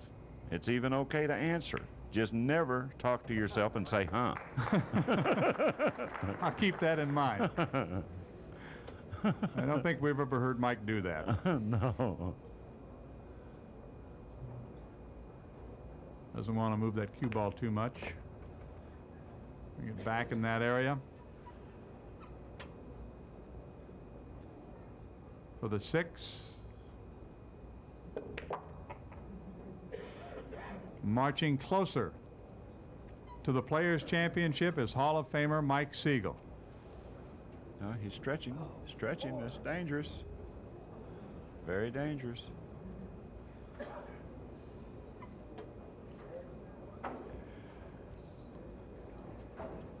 He's going to stretch. Oh, ball, yeah.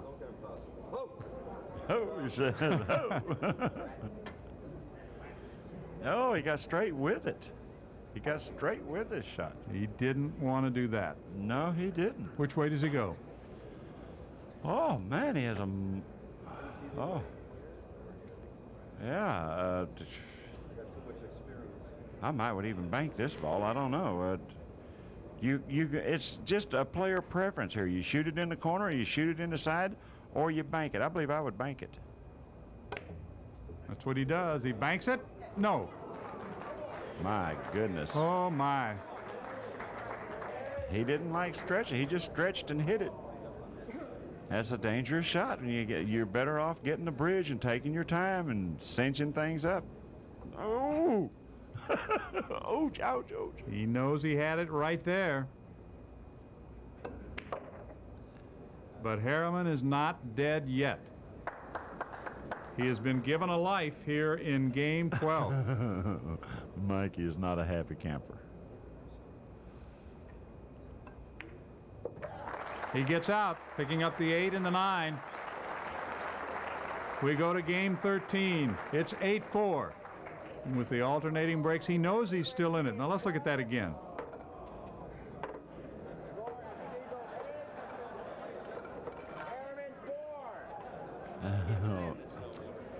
There's more to be done for Mike Siegel to win this Players' Championship. We'll see if he can do it when we come back.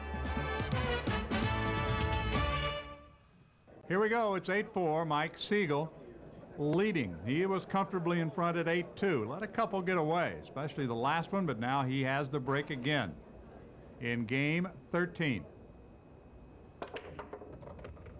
There went 2 balls. He's back to his old tricks. He's either made it. He scratched once on the break.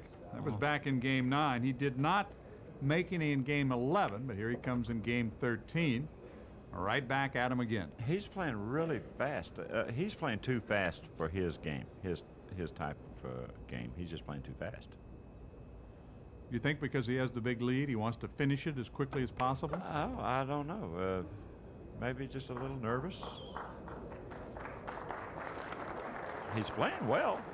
He's just playing fast. He's got perfect. Yeah, I was trying to get up for the billiard. Well. Well, does he combo it? Does he just make the 4? I don't think he has either shot. I think he's going to duck. I think he'll just bump it past, like so. I don't think either shot was available to him. He's the only guy on the tour that does his own commentary while he plays.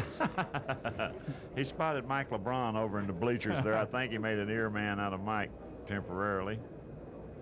Oh, Mike he likes to talk as he plays. Well, maybe that's how he relieves some of the tension. Right. Yeah. He may have gotten safe. Might have. Well, I still think he might be able to come off that rail and get a piece of the ball or maybe even make it. We'll see. Danny sits down. Now Mike Siegel, the 41-year-old, against the youngster.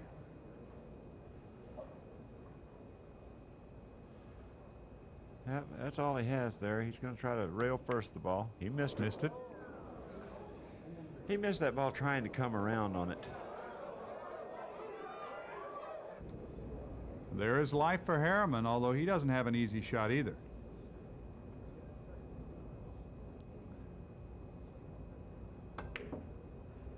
He's ducking. That's nasty. That is nasty, yes. You have to be careful here of the foul. If you have to shoot directly over the 7. Look at Danny. He's having fun now, isn't he? You're right. Yes. He's finally making a match of it. Yeah. He is frozen to the 7. Mike's shooting over it. Hit it well. He avoids the possibility of the foul. He doesn't like to use that bridge, but that time he did. Used it to his advantage. Now let's see what Danny Harriman can do.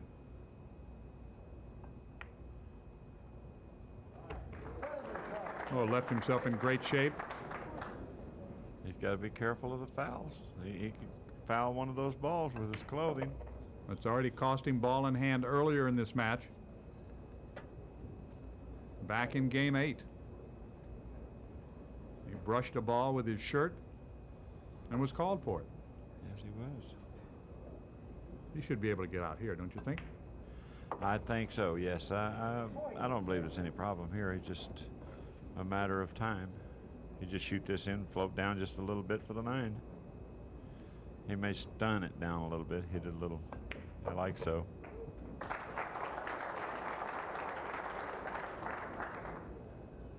Mike Siegel has opened the door just a crack.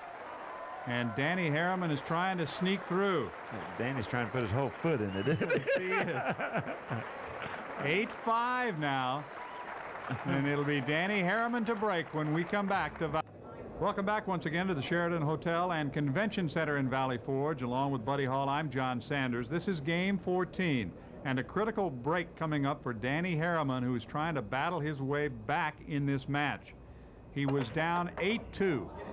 It's now 8-5. And he's come up dry. And sometimes you can't even will him in. That's right. Looks like Mike, all he has to do is work his elbows here. Are you saying that the table is set up pretty well? Yeah, they're laying really nice. Yeah, they're all right out in the open. The 2's right here, the 3's over there, the 4's right with it. You just shoot the 2 in, float over a little bit, shoot the 3 in, stop, shoot the 4 in, draw it back a little bit. It's really the only danger would be carelessness on his part. Right, just getting out of line. Well, he's made a couple of mistakes. He had some opportunities to finish this off earlier, and I have to think that he's not going to let it slip away this time. This is what I would do. I just draw it back a little bit. Play the 5 in the side. Play the 6 up in the corner.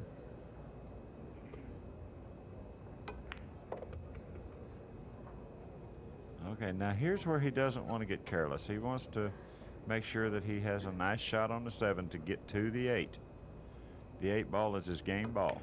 If he knocks the 7 in, gets position on the 8. You notice he made sure that the sleeve of that shirt did not rub that 7 ball. Right.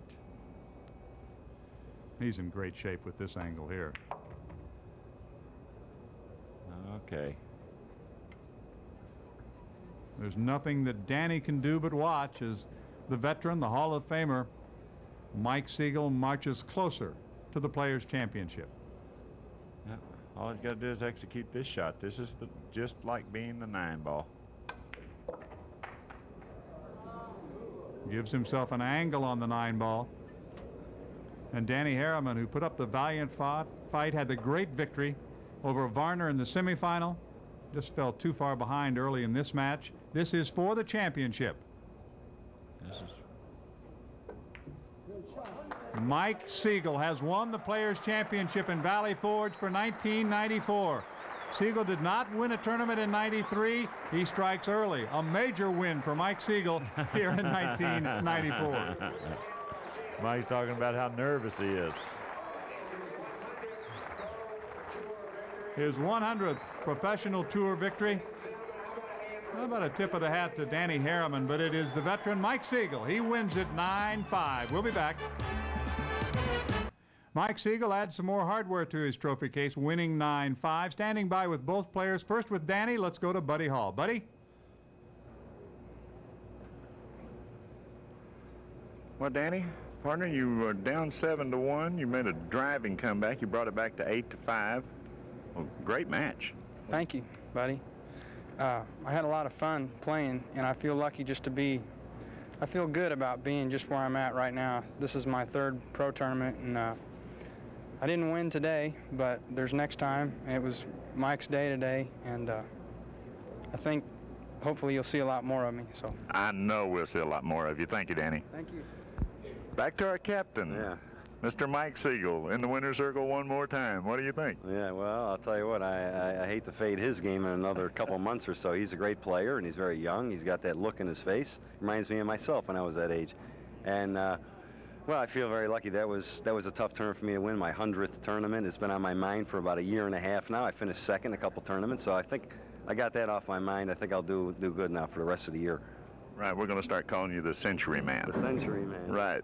Now to meet the man that's here with the money and the trophies, from Worldwide Collectibles, the president, Jack Talon. Thank you. Mike, I'd like to congratulate you, and on behalf of Worldwide Collectibles, my honor and pleasure. Wow. Thank you very much, Jack. On your 100th win. Can I lift that up or what? I don't know. It's kind of heavy. Congratulations to Mike Siegel, number 100, 9-5 over Danny Harriman. A young man fought hard, but Mike Siegel broke out strongly, built a 7-1 lead. He was very tough in his early games. Some chances, though, later in the match as Harriman did rally, got back in it at 8-5, but in the end, it was the ability of Mike Siegel to break and run out and he went on to victory in Valley Forge. For Buddy Hall, I'm John Sanders. Thanks for being with us on